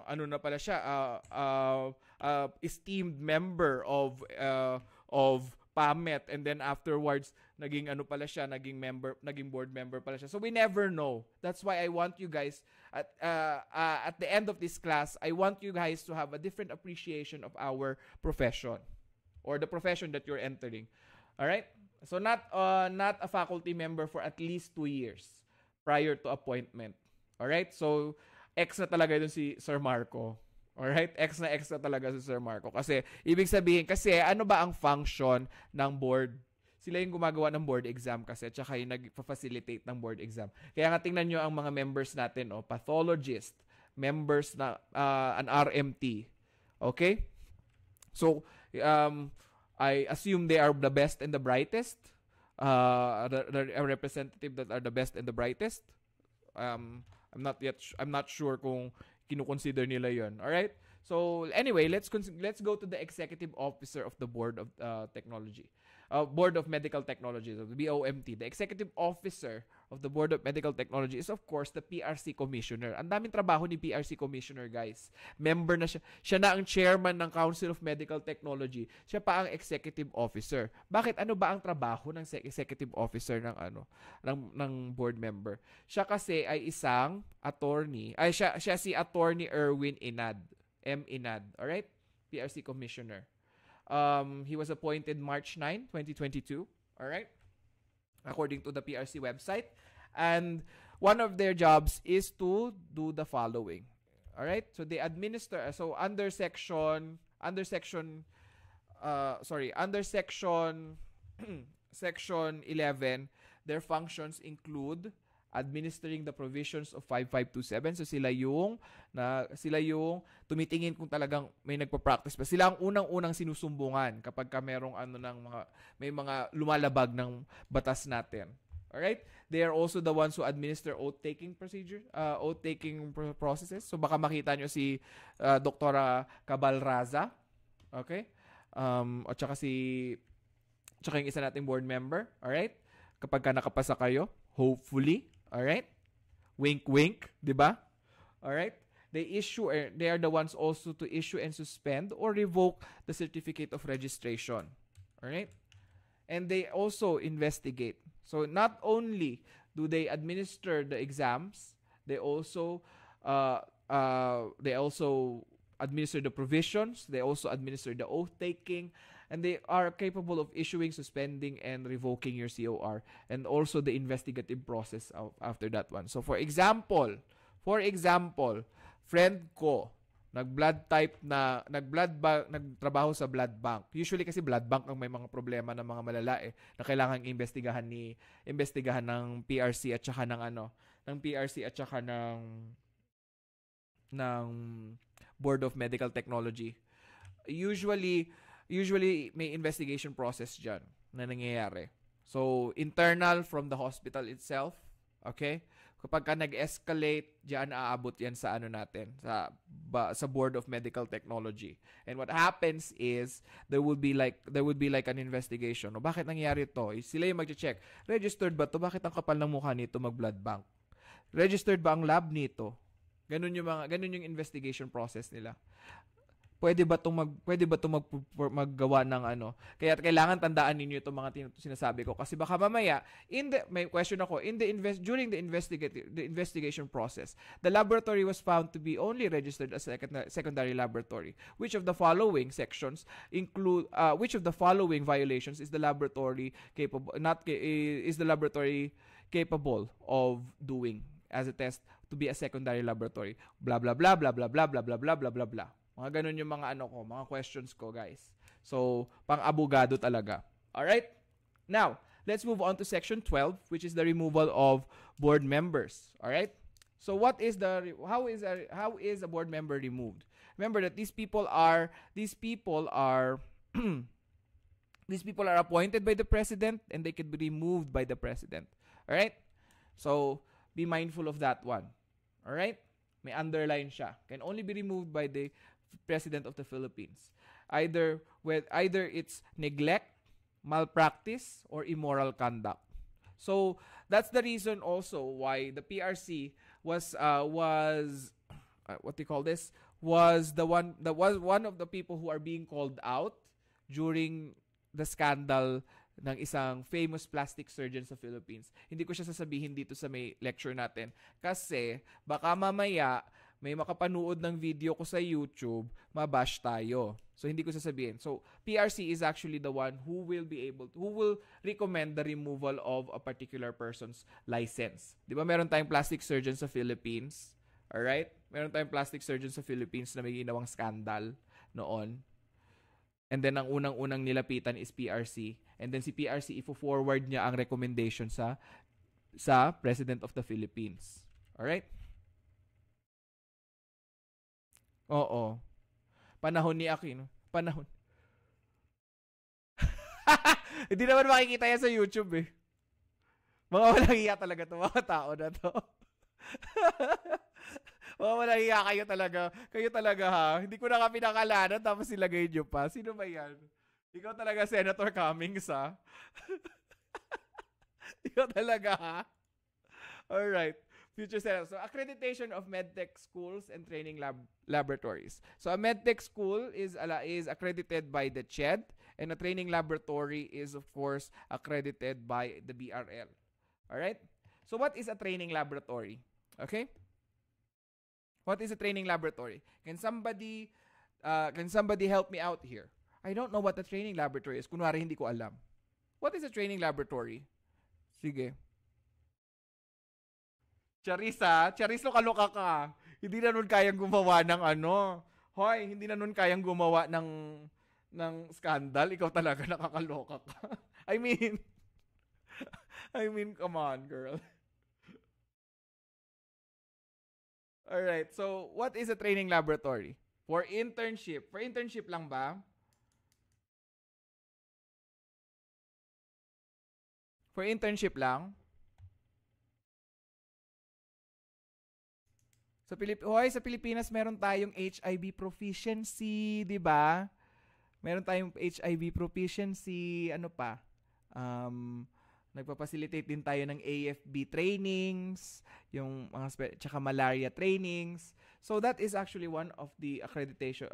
That's under the Section 13. All right? So ano pa ba yung mga ginagawa diyan? Drug testing, reference laboratory, how to perform not HIV. Molecular laboratories are now all of the rage right now. So hindi lang yung internships, okay? They also help out in accrediting a laboratory to perform special tasks in training would-be professionals in a specific field. Actually, if you were going to give me, I don't want to sound very very anti-Filipino or anti-Philippine medtech, but here in the Middle East, first result na ni-release ko is HIV, and I was not trained with HIV proficiency. You know why? I don't know if the Philippines is just trying to one of the agenda of people in position is to prevent people from doing tests that are actually part of our educational system. So in their case, I asked my pathologist, my pathologist here in the Philippines, in Saudi Arabia, why are we allowed to release HIV results as well as microbiology results without formal training? Because the simple answer that my boss said, my pathologist said, we trust you, and you've already learned this in your college years. You don't need additional training. You need additional practice or additional experience for the practice, because as I mentioned before, training is not actual practice. You cannot get exposed to a particular experience without actually doing the specific work. All right? So that's the reason. That is their thinking. You already studied for this. Why do you need extra certifications? All right. So I don't want to demean our profession there in the Philippines, but I think it's all just a money making machine, because how many schools in the Philippines offer medical technology as a course, and those people can allow the graduation of several students, right? Out of those several students, people would want to practice in the Philippines. That's the reason why a lot of medical technologists right now, they just want to go and practice abroad, because they can perform the tests that they want, or be exposed to several laboratory procedures without the hassle of attending a seminar just to perform something that you've already studied for 2 years or so, right? So okay. So 21,000. Sir, 21,000 yun sa microbill. So 21,000 na, nagtaas na. Kasi when I went back there in 2019, I wanted to be not just a medical technologist but a drug tester. I wanted to stay there in the Philippines because I wanted to pursue an academia career. But unfortunately, opportunity came knocking at my door with a higher remuneration, and I had to forgo the ano. So dito na lang ako sa seminar mo ninyo, 'di ba? At least I still get to do what I do, which is teaching you guys and also doing what I love, practicing medical technology. All right? So let's move on to the section 4, the inhibition of the practice of medical technology. What do I mean by the inhibition of the practice of medical technology? Meaning that you cannot practice medical technology unless you are a duly registered physician, a foreign medical technologist, as a visiting exchange professional. So they're just here to train in a different methodology. So for example, before nauso si cyan-methemoglobin methodology, a foreigner discovered it, right? So paano mapupunta ang test sa atin? Paano ma-accredit ang test sa atin kung hindi tayo tuturuan? Kailangan din natin ng foreign MTs. So registration to practice is not required for these people. Foreign medical technologist as a visit and exchange professional, and a medical technologist in the service of the U.S. Armed Forces stationed in the Philippines. Now, according to our historical records, the practice of the professional practice of medical technology actually started with the U.S. Armed Forces. During World War II, they went here in the Philippines and established one of the first clinical laboratories in the Philippines, and therefore we owe a lot through the U.S. Armed Forces. Okay, we would not have a similar curriculum with the U.S. healthcare with the U.S. curriculum had we not been visited by the U.S. Armed Forces in World War II. All right. So we owe a lot to them. I mean, in terms of practice, not on other things, because because maybe you might say I have a political agenda. But in terms of our practice, we owe so much to them because, from what I can gather, their educational system when you study as a medical technologist is similar to what is being taught here in the Philippines. So be thankful of that one. All right. Next, kaya madali din tayo makapunta ng US, guys. Onti lang yung kailangan nating paperworks as opposed to other nations. All right? So, alam ko mahirap, madaming requirements, pero mas madali yung sa atin. Kasi parehas na parehas yung natin, parehas kumbaga yung curriculum natin sa kanila. All right? Next, examination. What are the requirements? I know this is going to sound really, really repetitive, but of course you have to provide your transcript of records, your birth certificate, your NSO marriage certificate if you're a married person, the community tax certificate, or what we call the cedula. Okay, you can buy it. You can buy this. You can buy a cedula in the PRC location in. Where is it? In near FEU. Yung saan nga yung PRC natin, Sir Marco? Sa nga yun? Nakalimutan ko. Sa Espanya ba? Hindi sa Espanya yun kasi sinasakyan ko lang from CMCC, from CMCC magsasakay lang ako ng Moraita. Thank you so much, Daniel Papa. All right? Thank you so much. It's in Moraita. It's in front of FEU.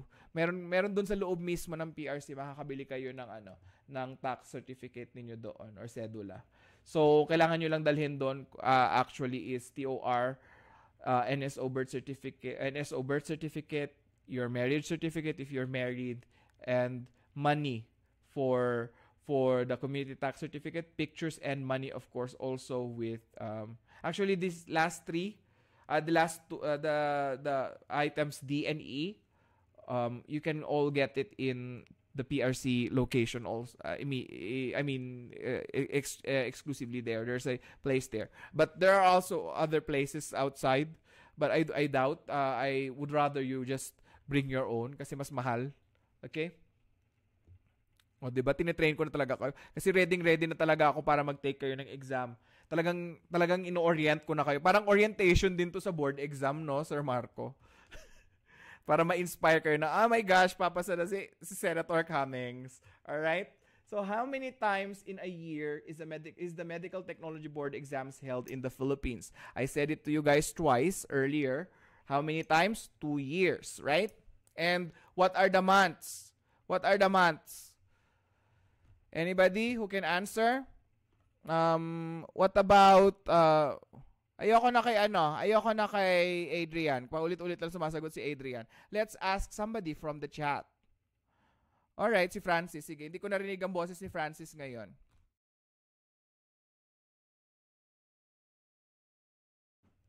Oo, ano ang mga month? Very good. Thank you so much. So, alam mo na, kailan ka magte-take ng exam mo?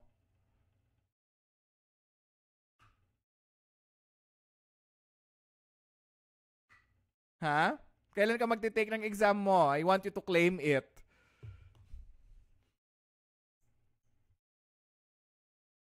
What month? Ay, ayaw mo ng March? Kailan ba ang graduation nila? Oh. I'm expecting great things from you. All right? Okay? All right. I'm expecting great things from you because you're taking the exam on September. He can actually take the exam on March, right? If I'm not mistaken, but yet he chose to take it on March. So I'm expecting great things from you. So please tag me, Sir Marco, kapag ka pumasa siya, or Adrian, kasi sila ang ano ko dito ang actual Facebook friends ko dito. Tsaka sino ba? Si Raiden I. Alright. Okay, now let's continue on with our discussion. Si Raiden I. Si Raiden A pala. Si Raiden A. Itago na lang natin siya sa pangalang Hayden Sousa. Alright. Okay. So how many days before the examination should a candidate file for his PRC requirements? It's actually, according to the law, 20 days before the exam. Okay? So in my school, we would often go there all together when I was in college. But I was in the irregular class because I transferred from nursing. So there was only 5 of us. But when on the regular classes, on regular sections, they would go all together, like all 15 of us, kasi 15 lang ang nakapasa for board exam nung time nung mga kaklase ko na nauna sa akin. No, pero kami 5 lang kami noon. May picture pa ata kami noon, Sir Marco. I-share ko mamaya para sa pag-break. Papakita ko sa inyo kung sino ang mga kasabay kong nag-exam. Alright? So, under Section 16 of RA 5527, what is the qualifications of an individual who want to partake in the Philippine board examinations? So, aside from what I've said, you are a candidate if you graduate, if you have good moral character, of course. And you cannot graduate without a good moral character, if I'm not mistaken. And therefore, that is already a given. All right. Graduate of a medical technology course or a public health course. All right.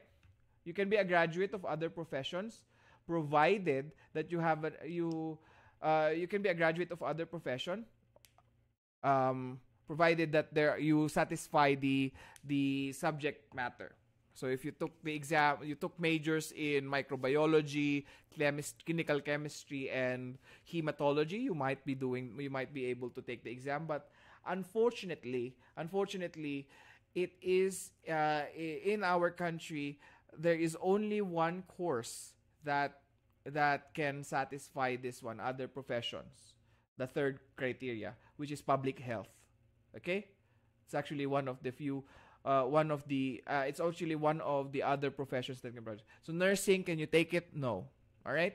What about physical therapy? No. Also, it's actually we take the same subjects as as public health. And if I'm not mistaken, one of my seatmates is another De Leon that took the exam when I was still in my formative years as a medical technologist, examination candidate, just to be specific, was a public health graduate. And you know what? When I asked them, how many subjects do we have similarly? They said that she took all of it, except for clinical microscopy and hematology. You know how many days is the lecture for a public health student? How many days a public health student will take hematology and urinalysis and analysis of bodily fluids? They would only take it for 1 week. They would just be given a handout that is hematology, and clinical microscopy. Study it, and we'll have a test next week.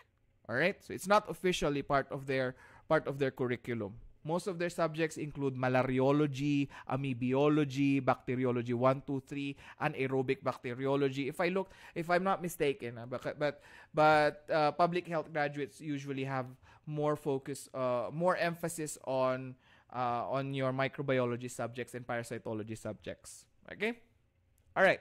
So graduate of other professions, you can actually be waived for the practice to take the board exam if you've been performing the practice for 5 years prior to the promulgation of RA 5527, which is June 21, 1969. So unfortunately, all of these people have either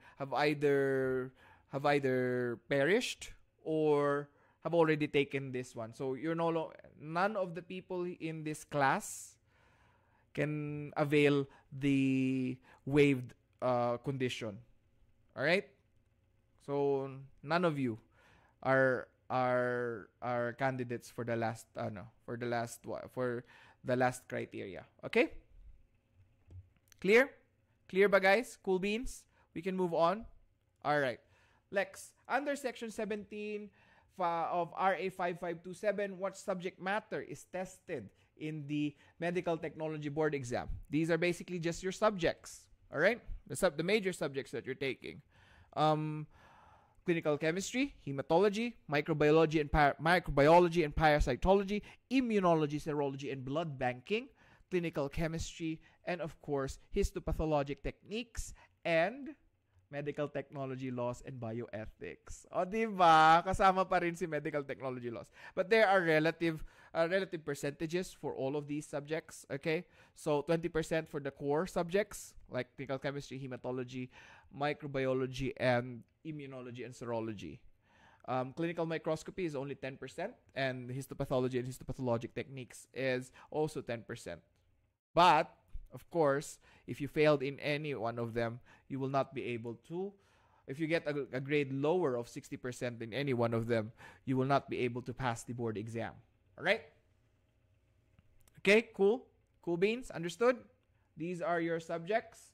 Read them all. I know our subject matter is difficult because look at our subjects. Hematology, clinical chemistry, and hematology. You have to analyze, you have to memorize. Microbiology, you have to memorize, you have to analyze, and you also have to interpret data given to you in case presentations. Immunology and serology and blood banking, memorize, analyze, and think critically. What is the diagnosis of a particular patient? So these are all things considered, I would say that among the subject matter that most college students would take in the board exam, ours is considered to be hard.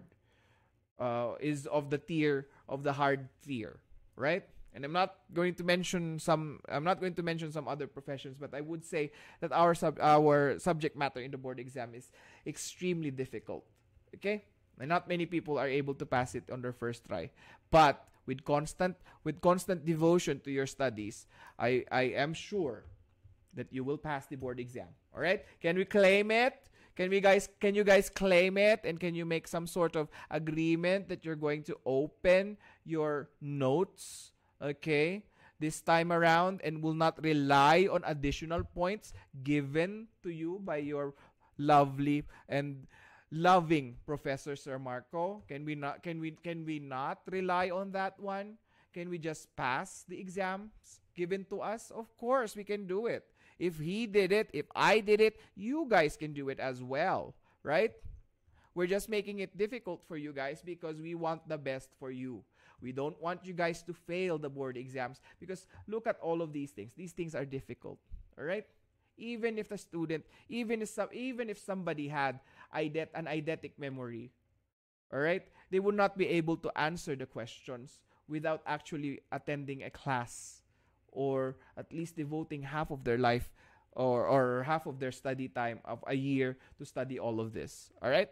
So please claim it now because one way for you to motivate yourself to study is actually to claim or manifest it. Diba? To manifest mga keme ang mga sinasabi ko sa inyo. Pero I am hoping for the best for you guys. All right? Report of rating. Report of rating is 120 days according to RA 557, the raw version, the uncut, unfiltered version. But the amended version, the RA with the amendment to RA 8981, which is the PRC Modernization Act, the report of the result is actually 10 working days. Before it was 120 days. Before it was modernized according to the RA 8981. RA 8189 is again the PRC Modernization Act of 2011 2001 pala, sorry. Okay? So you guys are very lucky. The waiting time for your license or your certificate of registration is only 10 working days. Imaginein mo 'yon, guys. Imaginein mo 'yon. Actually ako, nung na-receive ko yung news na pumasa ako, hindi ako mismo ang nag-search. Yung kaklase ko pang nagsabi sa akin. Sabi niya sa akin, "Manuel, pumasa ka na. Congratulations." Sabi ko, "Ha? Hindi ko alam 'yan. Wag mo ako niloloko." Pagtingin ko, "Ay, oh my God, pumasa nga ako." O, 'di ba? Ganun lang siya kabilis. Online pa siya. Hindi mo na kailangang antayin sa Manila Bulletin as opposed to our elders who took the exam. All right? Cool? Can we move on? The ratings is discussed in section 19. All right? The rating of the examination. The conditions that render the passing of the grade, what conditions render the passing grade for the Philippine Board Examination, Philippine Medical Technologist Board Examination? Well, to pass, you have to have the following conditions. You have to satisfy the following condition. A general average of 75%. Hence, your passing rate here in the school, 75%. No grade below 50% in any major subject. No failed grade in 60% of the subjects computed following their relative weights. So, for example, 5% lang ang nakuha mo sa medtech laws, babagsak ka pa rin. Alright? Kasi hindi siya 60%, 50% lang yung nakuha mo eh. For example, 50 lang ang nakuha mo. Pasado ka pa rin, no grade below than 55% pala nakuha mo sa medtech laws. Pero according to the PRC, according to our RA 5527 section 19, if you failed to get 60% on the subjects computed with their relative weights. So remember, 10% lang ang relative weight niya, 'di ba? 10% lang ang relative weight niya. You got 5% of that 10%. You're still going to fail. All right? You are still going to fail. For example, 55 lang ang nakuha mo na score out of 100 sa medtech laws and histopathologic techniques. You are still going to fail. Why? Because you got 60% of the subjects computed according to their relative weights. Alright? So, please be mindful of that one. You can't just get, pasado ako sa may math banking and tsaka sa immunology and serology, siguro kayang hatakin yun ng grade ko. No. Nay. You have to at least satisfy the other conditions. Alright? You have to satisfy the other conditions. Okay? Alright? Cool? So hindi pwede yung hindi magaling ako sa microbiology, kaya kong perfect yung microbiology. Fail ka naman sa medtech laws at saka sa may CM. Oh, 'di ba? Hindi pa rin pwede 'yon. Why what is the reason why is the rating criteria given to the student? Why is this rating criteria also passed in the law? Can't we just take the exam and just say passed because I took the exam? No. Why? Because you are a healthcare professional. You are required to have at least a basic understanding of the profession that you are currently practicing. If you did a mediocre performance in the examinations, that will translate to your work ethic. All right? That will translate to your work ethic. And that is the reasoning why we have this kind of criteria. All right? We have this kind of criteria. So you can't just get a 75%. So for example, hinatak ni microbiology mo. Ang galing-galing mo, memorize mo lahat ng bacteria pero hindi mo naman pala memorize yung medtech laws mo. Bagsak ka pa rin. Alright? Next. Under Section 19 of RA 5527, what will happen to a person who failed to pass the board exam thrice? Can anybody answer? Naalala niyo yung story ng friend ko? Alright, yung story ng friend ko. Don't worry guys. Don't worry. Kapag ka magtitake kayo ng board exam at nandyan ako sa Pilipinas, you can attend my one month intensive course. Yun ang akin talaga. Hindi ka lalabas, hindi ka kakain, wala kang iinumin. Para kang para kang naging preso sa medical technology. Alright? 'Di ba? Para mas masaya kaya 'yun, no? No, guys? Kasi na-diet ka na, pumasa ka pa ng board exam. Paglabas mo, oh my gosh, you have a fit body. Parang time capsule lang Dragon Ball Z. Yeah. Intensive course ka talaga siya. Yes, parang yung time capsule lang ng para kang umattend tapos kakainin mo lang yung mga beans. Actually, mas malala pa nga ako sa time capsule sa Dragon Ball eh. Kasi sa Dragon Ball, may kinakain sila ng mga beans na may nagbibigay ng energy sa kanila. Sa akin, wala ka talaga. Anything. Talagang fast ka talaga. Alright? Total fasting hanggat hindi mo nasasagot yung nasasagot yung question mo. Alright? Okay. So, let's move on. Failures. Alright, so you're going to take a 12-month refresher course in an accredited medical technology school, 12-month postgraduate training, or a 12-month postgraduate training in an accredited laboratory. Actually, this one is not practiced here in the Philippines. It's most commonly, the most affordable one is actually the refresher course in an accredited medical school because you're medical technology school, because you just need to pay the tuition and the units for a specific course, the lecture courses actually. All right, not the lab courses. All right, so clear. This one is the most affordable. The postgraduate training in an accredited lab is a little too suspicious for me, and it could be marred with a lot of corruption. Kaya hindi siya pinapractice dito sa Pilipinas. Alright? Okay. So now let's move on to oath-taking ceremonies. Yay! For example, nakapasa ka na. You failed thrice, but then you finally achieved to get that RMT at the end part of your name. You are going to take the oath-taking. The oath-taking is under Section 20. Alright? Who administers the oath-taking ceremonies? As I mentioned earlier, it is the Board of Medical Technology or any person authorized by the board. So for example, absentee, she got sick. The chairman of the board of the chairman of the Board of Medical Technology got sick. She could authorize another person legally to administer the board exam, administer the oath taking. All right? And there is one thing that I will ask you guys to read at the end of this lecture. Ito yung tinatawag natin in Tagalog na panunumpa sa pagiging professional. O 'di ba? Please wag niyong babuyin kapag pumasa kayo ng board exam. Wag niyong gayahin yung mga kasama ko nung gumraduate nung nag-oath taking kami.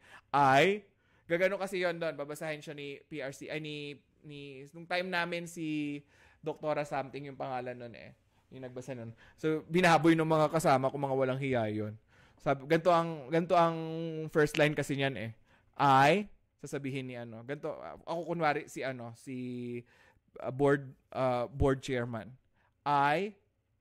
Sasabihin nyo, state your name. Ang mga kaklase ko ganito ang sinabi. State your name. Mga hayop talaga yung mga kaklase ko. Mga walang hiya talaga yon. Pero wag nyo siyang gagayahin. Wag nyo babuyin.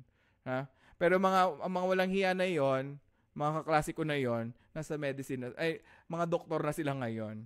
So, I don't know kung sino pa yung hindi ng baboy, sila pa yung mga medtech na nga, yung actual practicing medtechs. Alright? So, please lang, wag nyo silang babuyin. Or if ever bababuyin nyo siya, mag-medicine kayo. Katulad ng mga kasama ko. Mga walang hiya yun eh. Alright? So now let's move on to the issuance of COR. Who are the important signatories? Sir, kailangan kong tandaan. Yes, it's under the RA 5527, specifically the Section 21. Who are the signatories? The important signatories for your COR. It is signed by 4 persons. By 4 people, sorry. 4 people dapat yan. Persons tuloy yung nilagay. The Board of Medical Technology members. Okay? So, sino yon? Si chairman, tsaka yung dalawang RMT na members. Okay? At the time of you passing. And of course, the PRC chairperson. Alright? So, si Attorney Ed na yung magsasign ng ano natin. Alright? Ang magsasign ng PRC license na natin. So, upon receiving his or her COR, what should be done to his or her certificate if one should practice the profession? Alright? If you're going to practice the profession, what is going to be done? According to the law, what do you need to do? Sino nakakaalam ng sagot? Mayra. Upon receiving your COR or your certificate of registration, reaction tuloy, what should be done to this certificate if one should practice the profession?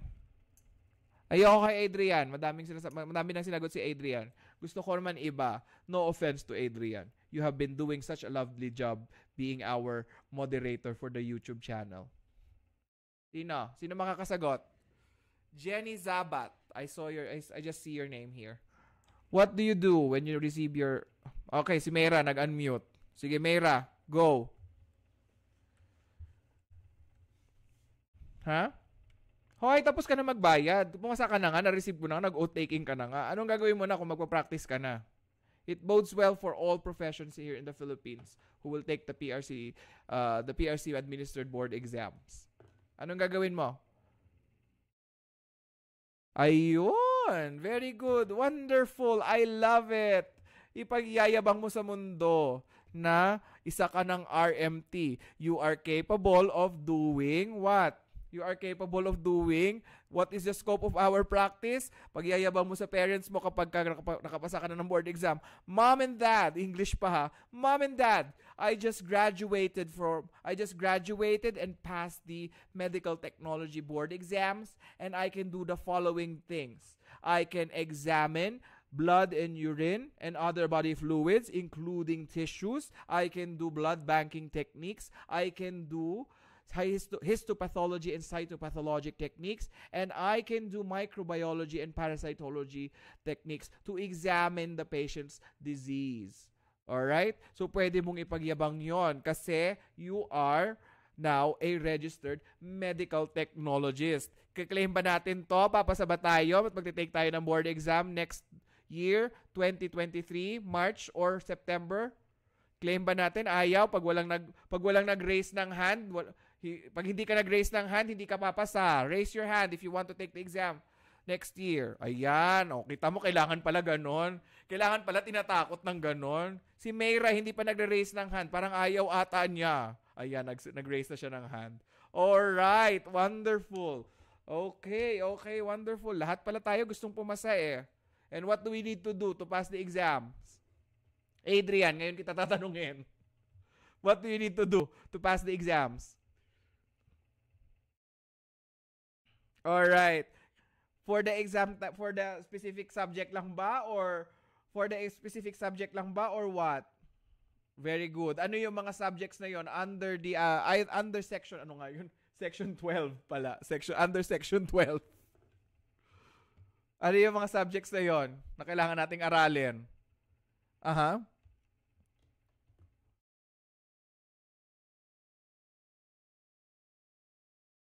Naku, nakalimutan na niya yung mga subject niya. Sasampalin kita, Adrian. Ulit, ulit, ulit. Ulit. Alright. Mm-hmm. Mm-hmm. Mm-hmm. Last one. And kulang. Ayoko ng kulang. Ethics. Ay, nako. Ikaw talaga. Kakasabi ko lang kanina. Ilan ang mga percentage? Francis, ilan ang mga percentage? Ulitin mo ulit. Ilan ang mga percentage? Francis, nasa ba si Francis? Parang hindi nagsasalita si Francis. Francis, where are you? Where art thou? Alright, how many is the percentages? Oh, percent. All right. The other ones, 20%. All right. Thank you so much for answering that question. All right. You may continue whatever you're doing right now. All right. Ah, you're listening. All right. You may continue listening. All right. Claim na natin ha, napapasa tayo ha. All right.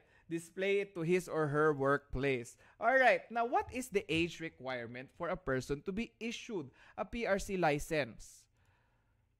Very good. Thank you so much. All right. Alright, alright. May nag-message. Ano yung nag-message? Review po. Oh, syempre talaga, Charis. Kailangan natin mag-review. Kailangan natin gawin yan, Charis. No? Charis. Alright? Charis. Nasa si Charis? I want to hear your voice because this is the first time I've seen your name. Are you one of the students in my previous class? Charis, are you there? I want to hear your voice. No, I don't want chatting. I want to hear your voice. Ayan. Ay, si mother nandun sa pinapagalitan ata. Magsalita ka, anak. Alright. Let's continue. Okay. Now, let's continue. Si mother, hoy, anak, magsalita ka. Parang yun yung narinig ko eh. Alright. So, 21 years old. You should be a graduate of medical technology. I think this is MLTs can be issued a COR without examination. Under what conditions according to section 22 of 5527. These are the things. You have to be a graduate of medical technology with practice for 3 years, okay, prior to the promulgation of the RA 5527. You can also be a graduate of other professions with the practice of medical technology for 8 years. Practice prior to the promulgation of RA 5527. So there are still conditions in which you can practice. You will be issued a COR without taking the examinations under RA 5527 section 22. All right? Okay. So these are the same things. All right? For a medtech graduate, practice that. All right. So for MLT, what is an MLT? A medical laboratory technician.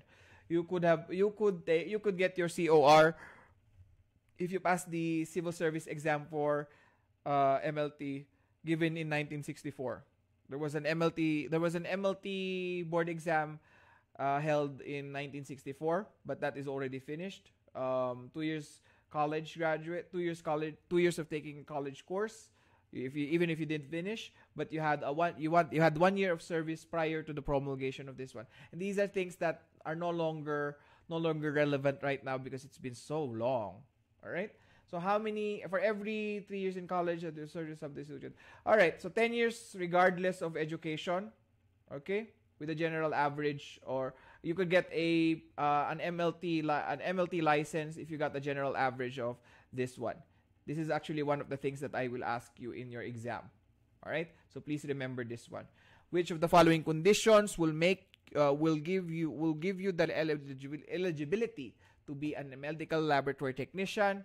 The general average is this one. This was asked in my board exam, and I will probably put it in a case study sometime in your exam. All right? Somewhere in your exam. I won't say how I will ask it, of course. All right? How many MLTs can be supervised by an RMT in a clinical laboratory according to the law. One RMT can supervise 2 MLTs. Obviously, it is a 1:2 ratio. All right? So, again, another case study in the lab in MLT. Okay? All right? So may tumawa. All right? Nagtawa siya sa chat. All right? So, 1:2 ratio. So I could present it like a case. For example, there's 5 RMTs. There's 5 RMTs and there's blank amount of that can be staffed in this particular hospital or in this particular clinical laboratory. I could do it like that. I could play around with it. I mean the law is malleable. I mean the law is absolute, but your knowledge of the law is something that I will be is something that I would be testing. All right? Okay, so kailangan talaga ready kayo mag-abugas siya, ha? Malay nyo may ma-inspire tayo dito. Malay mo may ma-inspire tayo dito ni Sir Marco na maging abogado. Kasi meron akong kaklase dahil sa medtech laws, nag-abogado, nag-take siya ng law. Alright? Mm-mm. Mm-mm. Mm-mm. Yung co-intern ko na UST, Sir Marco, nag-take siya ng nag-ano lang siya, nag-abugas siya. Alright? And now he is a Oo. But he did so well in medical in medical jurisprudence. He did so well. He's actually practicing medical jurisprudence now. A practicing attorney with a specialty in medical jurisprudence. All right? So, we're cool beans here. All right? So, we're going to move on with the next one. Who are the people who will be refused to be issued a COR? You will be refused if you are convicted of a crime. Alright? So, pag criminal ka, walang equal rights for hindi ka mabibigyan ng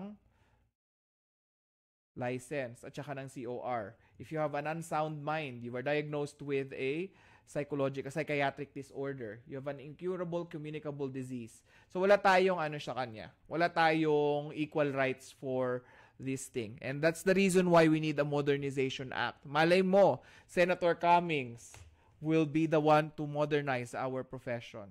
Alright? Malay nyo lang, ha? Ginaganyan-ganyan lang natin yan si Adrian, Sir Marco. Mamaya yan magugulat ka na lang sa isang interview. Tatanungin siya ni Karen Davila, yung robotic voice na ni Karen Davila.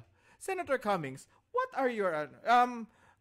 Congressman Cummings, kasi nag-Congress naman muna siya. Congressman Cummings, what would be your platform for today? Well, I would like... Gaganon pa yung boses niya. Well, I would like... Kakanta muna siya, syempre, kasi yun yung mga niya, ginagawa niya lagi. Kakanta muna siya.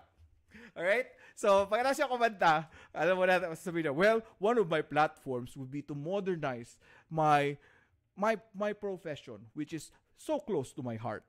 Diba? Ganun dapat yung mga ganun. The medical technology knows. I would like them to raise the professions I would like to raise understanding and also to modernize our blah blah blah. Mga ganun keme gusto ko, ha. Pag mga debate, gusto ko yun ang plataforma mo, Senator Cummings. At trust me, I will vote for you. I will register and vote for you. Alright? Gusto ko mga ganun na mga plataforma. Ayoko na mga keme na mga ha. Not gonna say anything because I would like to stay politically neutral. Alright? But actually, I bash all of them. Alright? Anyway, under Section 24 of RA 5527, who are responsible for investigating professional misconduct? I've told this once to you guys before. This is done by at least 2 members of the board and a legal officer. How many are there? It's supposed to be always 3. If there's an incident requiring the investigation of any person to be investigated, it's going to be the board members and 1 legal officer. Usually it is provided by the state or by the country. All right? So baka diyan lalabas yung mga PAO mga PAO members natin. All right? Next. What is the difference between revocation and suspension? This one is also we have a famous plastic surgeon in the Philippines who got a suspension. Now, what is the difference between revocation and suspension? Anybody here in our chat room or in our class, we have how many members? We have 31 people attending the class right now, and I want to see what if anybody knows the difference. I will call somebody at random. Revocation is unanimous vote. Oh, good girl. Somebody is studying the law, the medical technology law. All right. What about for suspension? And what do you mean by? All right. I will ask you, Deandra Postigo. Deandra Postigo, I want you to unmute yourself. Now, even if there is a dog na tahol ng tahol sa background, I want to hear your voice, because I want this lecture to be at least be what they call this? At least be interactive. Deandra, I want to hear your voice. Where are you? All right. Now, Deandra, what do you mean by a unanimous vote?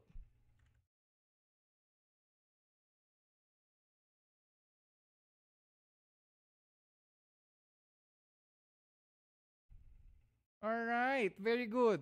Thank you so much. That is actually a good answer. Thank you so much. And it was so nice meeting you. I've never heard your voice last time. I don't know if you were a attendee of my lectures from last time, but it was so lovely to hear your voice. Thank you so much. In fairness, wala na yung mga lit na mga aso na tumatahol-tahol sa background. I love it. Okay, thank you so much, Miss Postigo. You may sit down and continue listening on. No further questions. All right. So what is the difference between suspension and revocation? Revocation is a permanent. Aside from having a unanimous vote, it is a permanent removal of your license. You will be permanently removed. Your license will be permanently removed from you. Hence the term, it will be revoked. All right. For suspension, it is just temporary. Hence the famous plastic surgeon in the Philippines. All right? Diba? He's still practicing yet, even though there was a scandal. Why? What is the scandal? What is the proponents of the scandal ba? What is the main reason why they needed to either please don't say the name, ha? Please don't say the name. All right, some people are raising their hand. All right, Francis, what is the misconduct ba?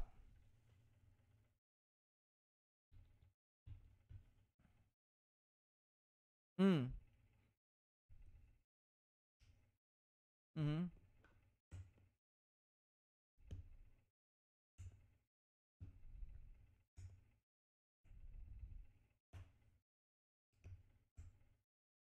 Mm-hmm. All right, thank you so much. That is actually a good answer. You're thinking like a lawyer, and I think you will pass my class. All right? In fairness kay Francis, nagre-ready na para mag-abugas siya. All right? So we have an attorney, a future attorney here, a future senator, and a future, I don't know kung ano. Ano bang maitatawag natin sa kanya, Sir Marco? uh, so, a future Archon. I don't know. Hindi ko alam kung anong itatawag natin dun sa isang yon. Alright? So anyway, thank you so much. A future Archon? Hindi ko alam kung anong itatawag natin. Basta itago na lang natin siya sa pangalang Raiden A. Alright? Okay. Okay, so that's considered as misconduct. So anything related to salacious activities is could actually be a subject for revocation or suspension, because you are going to take an oath. Okay, so you're going to take an oath, and anything that causes a misdeed in the society is included into that oath as well. So you not only have to follow the rules and regulations in a particular laboratory, you have to be a model citizen as well. And doing acts like that, wherein you videotape and you perform things in a videotape without the consent of the other party, is considered by the law as a misdeed or a misconduct. Okay? And it is very unbecoming of somebody who is considered as a professional. Hence the term Professional Regulations Commission. There's a lot of money being involved there, but we still regulate a lot of people there. All right? Okay, so these are the conditions of a revocation. Unanimous vote, it is permanent, okay? And a majority vote is basically a suspension. It shall not exceed 3 years. So they are considered as a trifecta or a triumvirate. All right, a triumvirate both. Hence, we always need at least three people. Okay. All right. Now, let's talk about foreign reciprocity. What are the conditions? What are the conditions of a foreign reciprocity in the Philippine practice of the medical technology profession? So, no medical technologist is allowed to practice medical technology here. No foreign medical technologist is allowed to practice medical technology here unless reciprocity has been established. So what do you mean by reciprocity? It has to be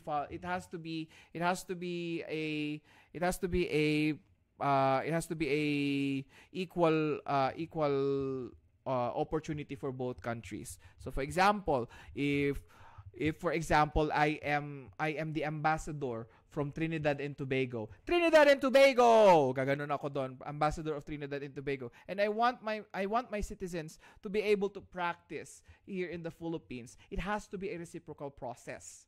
All right? So there has to be a file, or it has to be in filing that should be submitted to that should be submitted not only to the embassy but also to the Professional Regulations Commission. Okay? That the citizens, the medtechs from Trinidad and Tobago would be able to practice in the Philippines and vice versa. All right? So pwede na tayo. So for example, if that was to be approved, we don't need to take a specific exam in Trinidad and Tobago. We can practice there. We can go there also, provided of course that you have to have a working visa. Of course. All right? So, ang saya-saya, 'di ba, kung Trinidad and Tobago, yung pinanggalingan ni Rihanna. All right? So, as a subject country allows Filipino to practice the profession of. All right? So, 'yon. Okay? So, medyo unfair if you look at our previous conditions, but what can we do? All right? What can we do? That it's kind of unfair if I'm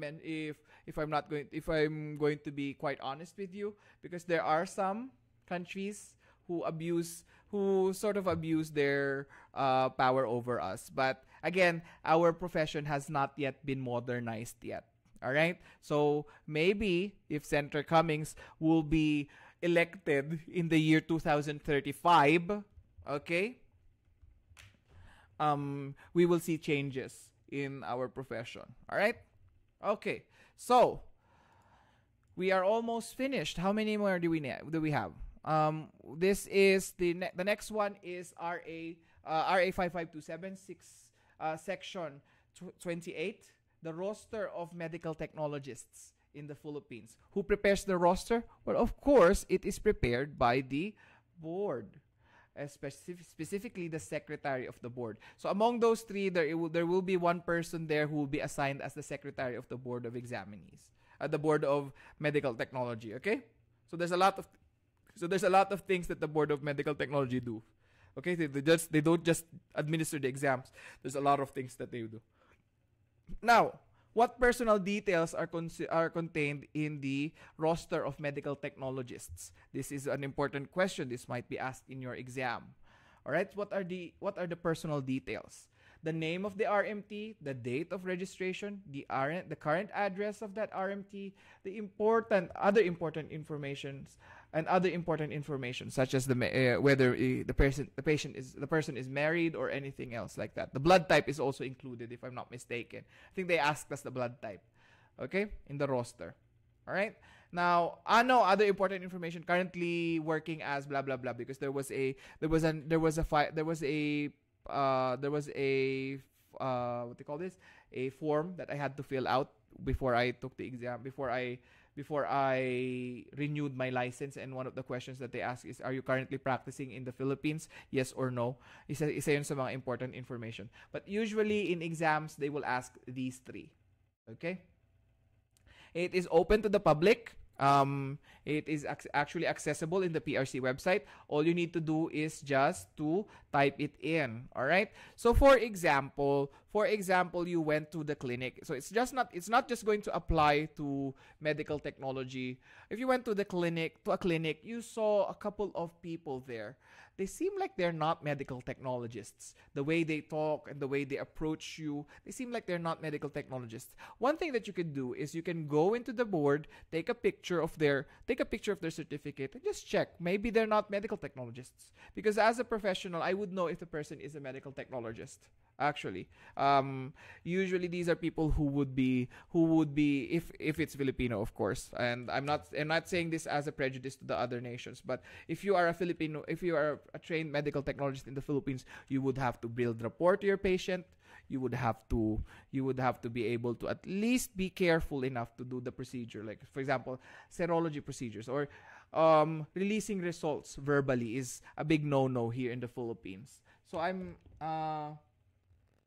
going to help you guys out. So if you think these are things that make it look like a person is suspicious, go and take a picture. It's allowed, or take the number and then check it in the board. Check it in the PRC website if the person is actually a registered medical technologist. Because who knows?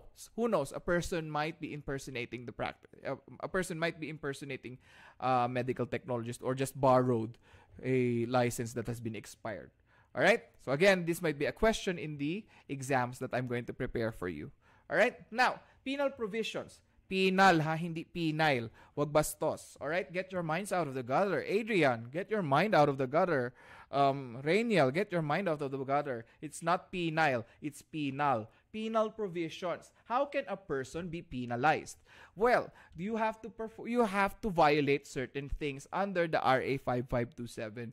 Under the or also known as the Philippine Medical Technology Act of 1969. What are these violations? Well, basically, there are 6 that you can violate. If you are a practicing medical technologist without a COR, a certificate of registration, if you are a medical technologist who practice without the supervision of a pathologist, if you are a practicing medical technologist using another personating or impersonation of a person who has a COR, if you practice medical technology with a suspended or a revoked COR is another one. If you are a person who reports fraudulent lab results, all right, fraudulent lab results. What do I mean by fraudulent lab results? Falsification of documents. What are these things? Yeah, for example, I took blood from Senator Adrian Cummings. And Senator Cummings is known to be a diabetic person. All right? He's known to be a diabetic person because we know that it's already 2035 and Adrian might have eaten so much sugar by then that he's just been diagnosed with type 2 diabetes mellitus. All right? Fraudulent lab result is as follows, or a case of a fraudulent lab result is as follows. Adrian knows that Adrian is a medical technologist and he knows that he is diagnosed with type 2 diabetes. But the result that he got is from a person with normal results. So he came back again, he got tested again for HbA1c, okay?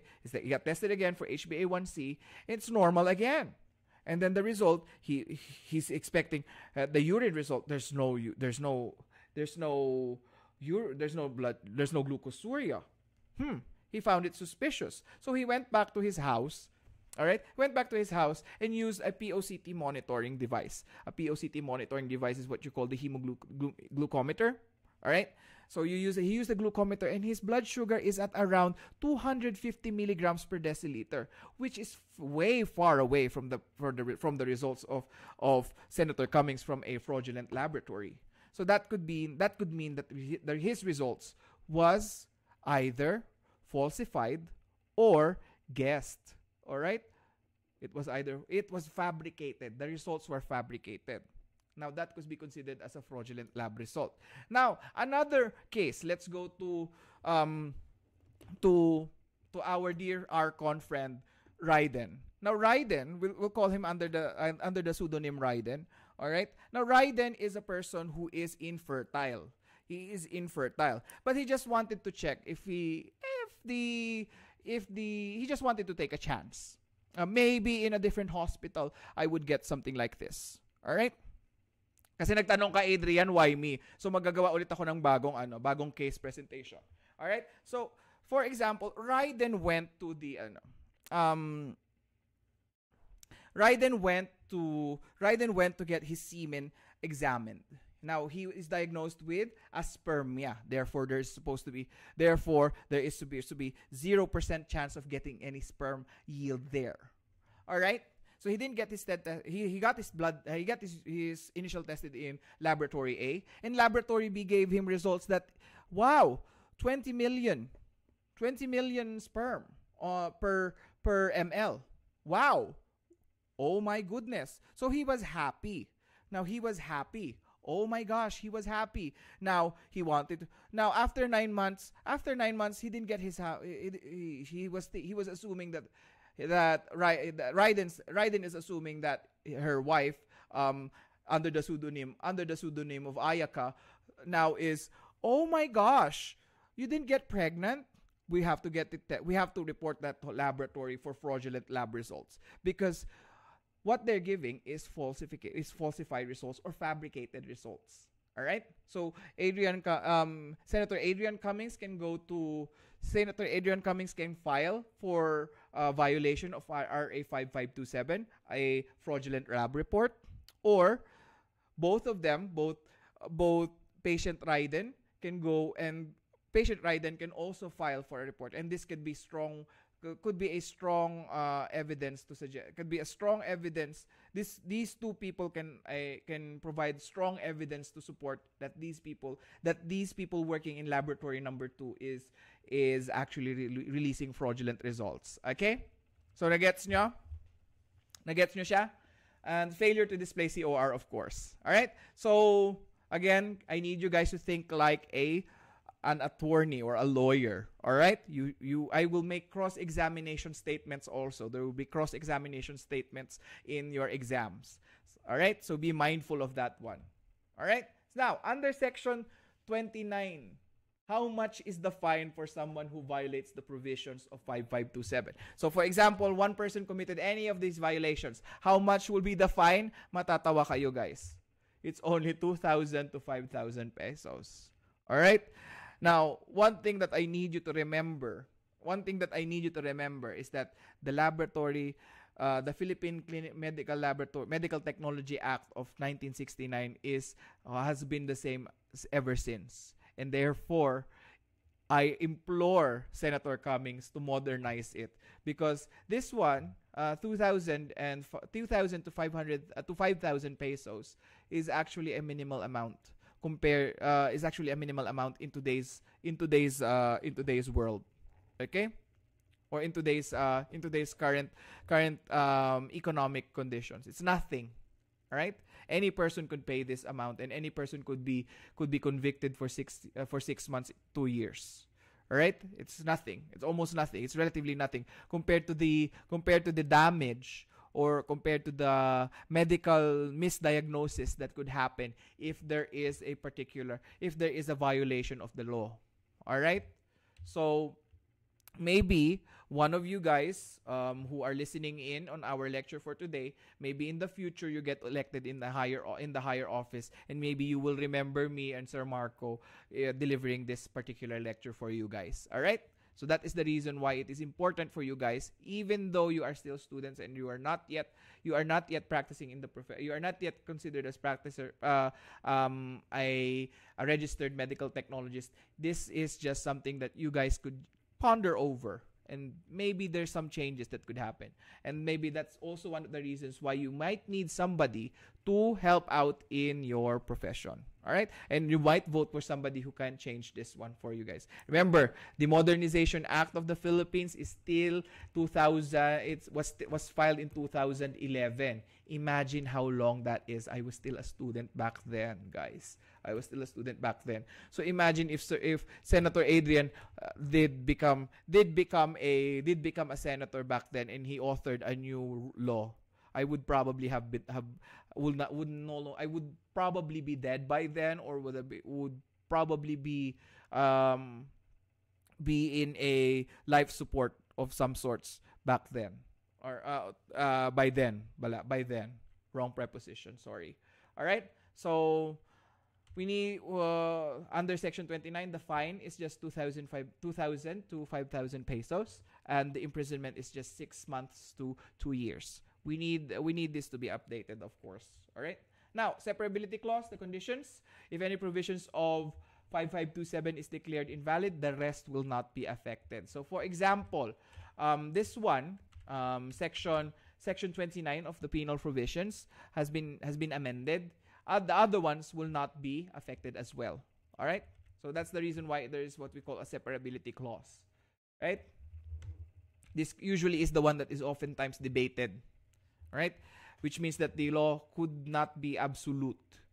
All right, the law could not be absolute in the terms of the legislative process. All right, in terms of the legislative process, a separability clause is demanded because the conditions might change in the future.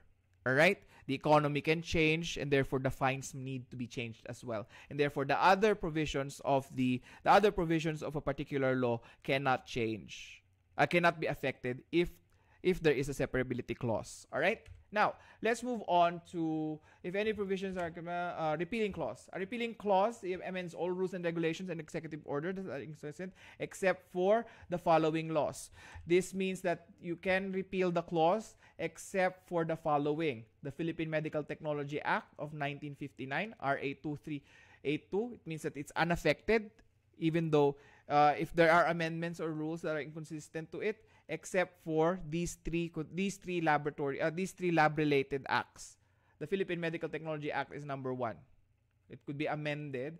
It could be amended, but it cannot modify this one. All right, repealing. All right, the RA 5527 can also be amended, but it cannot affect it should not be inconsistent also, which means that these three are all related. Okay? These three are all related. If you modify something between these three things need to be modified as well. All right? All right? Cool beans? Okay?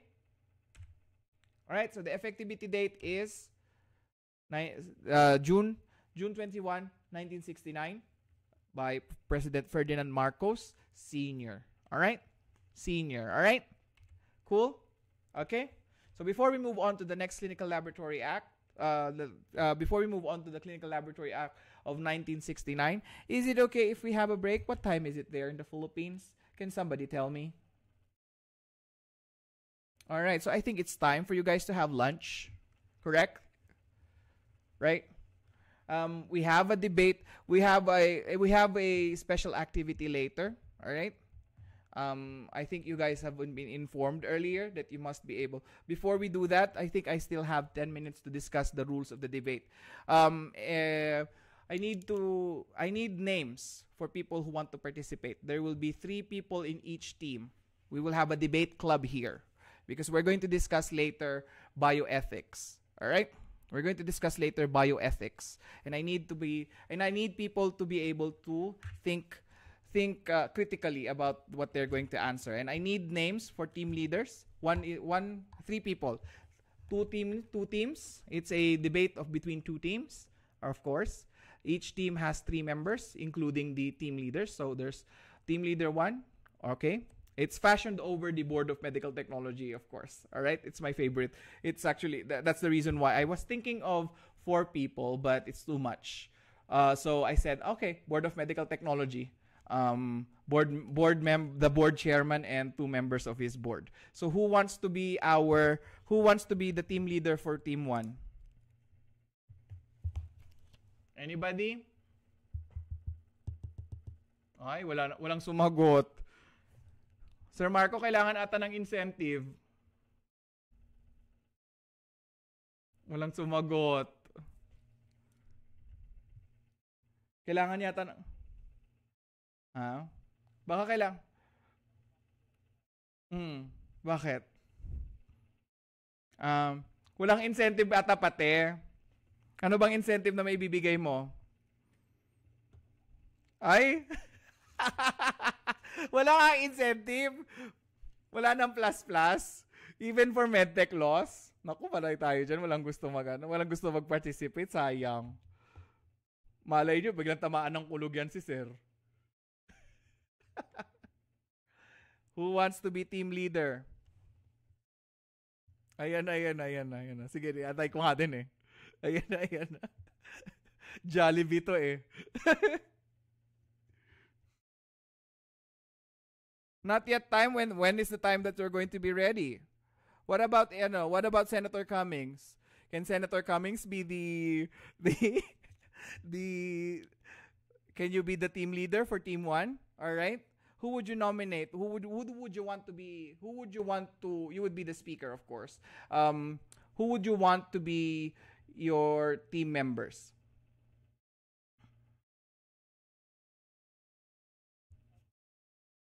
Hindi pwede kasi gusto ko siya yung ka-debate mo eh. Hindi pwede si Alipio. Talaga kinuha niya yung mga ano ka. Alright, so Mayra at saka si Baltar. Alright, sinulat ko na ha. Adrian. Baltar. Your board members is Baltar and who's the other one? Gagazo? Alright. So your job, later we'll discuss later what we're going to do, okay? Because after Clinical Laboratory Act and the Blood Bank Act, we're going to discuss the bioethics, okay? So what about Alipio's team? You can select members for your team, Alipio. Huh? Walang drafting. Walang drafting. Actually, this is a type of debate where you do not get to choose which side you are from.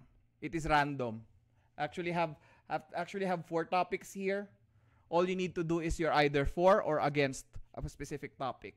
All right? So, what is your ang guling eh, no? Lakas makaano, may draft pa na sinong gusto mong ka-partner? Ay, sino gusto mong mga board members mo?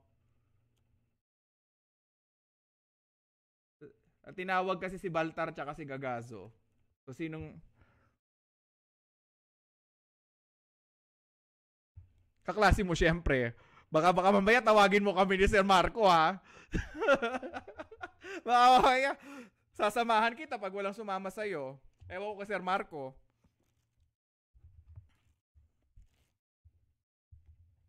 La Serona, all right. Can I hear her voice? Sino si Matulak? Hoy, tulog pa 'yon. Cesar Makatulad. So si Alipio. Kaya nga eh, nagulat ako, sabi niya Matulak. Sila Serona, wala ako, binanggit na ako. Okay. So sila Serona. And sino isa? Si Cesar Makatulak? Makatulad. Now, I want to hear their voices first because I've already heard Mayra and Baltar and Adrian, of course. But I haven't heard enough from... I've already heard Charisse. I haven't heard Cesar's voice yet. Cesar, are you there? All right. So he is listening in. All right. Good. I want people to be active. Now, the remaining people who haven't been selected, you guys also have a particular role because this is a democratic debate, of course, as well. 50% of the points will actually come from you, and actually, 60% of the points for each team will come from you. 20% from me and 20% from Sir Marco. You're also involved here, Sir Marco. Huwag kang tatakas sa akin. All right? So that would be a total of 2 points from each of us. All right? 6 points from the class. Whoever the majority thinks whoever the majority thinks that the arguments are better. For example, I gave a topic, for example, boba tea is the most superior.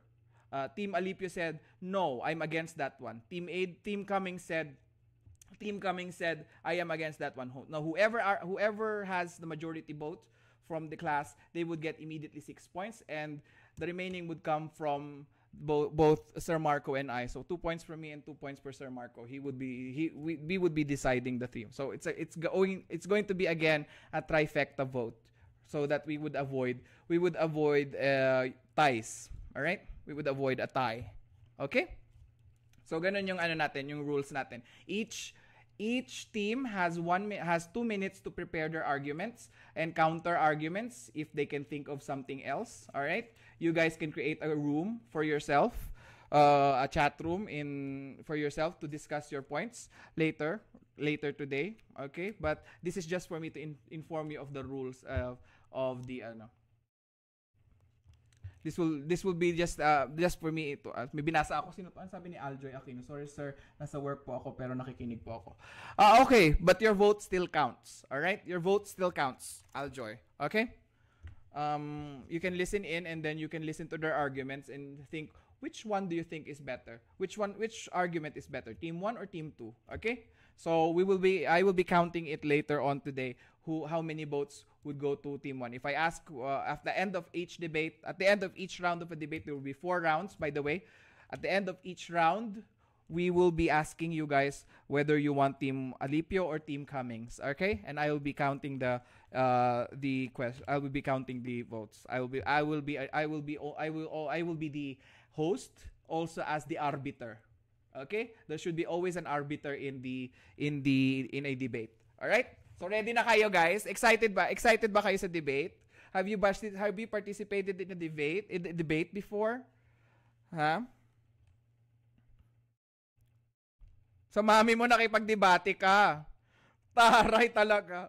So yun ang experience mo. As far as you know, that is the only experience that you have. Okay, sure. Maybe you will be able to provide good arguments. Sometimes parents are not good at that one. All right? Sa ex ko po, sir.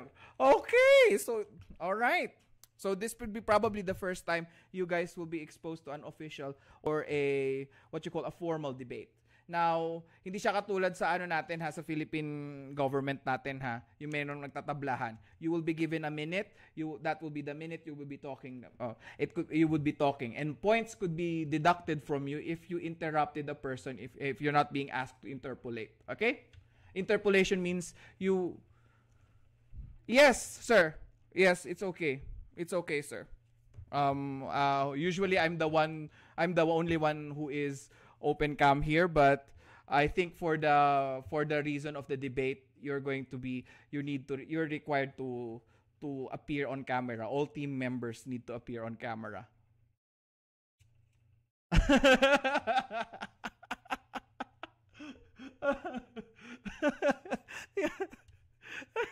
Ano matatalo? Grabe ka talaga. Alright? So, I think that will be enough for us, and then we'll come back for after an hour. We're going to discuss the Clinical Laboratory Act of 1966, as also the HIV Act, the Newborn Screening Act, and the Blood Banking Act of the Philippines. So, I'm going to give you guys an hour. Is that okay, Sir Marco? All right. Thank you so much. I'll be leaving the classroom for now. All right. I'll go in on the link later on. All right. Thank you so much, and I hope to see you guys again. Right.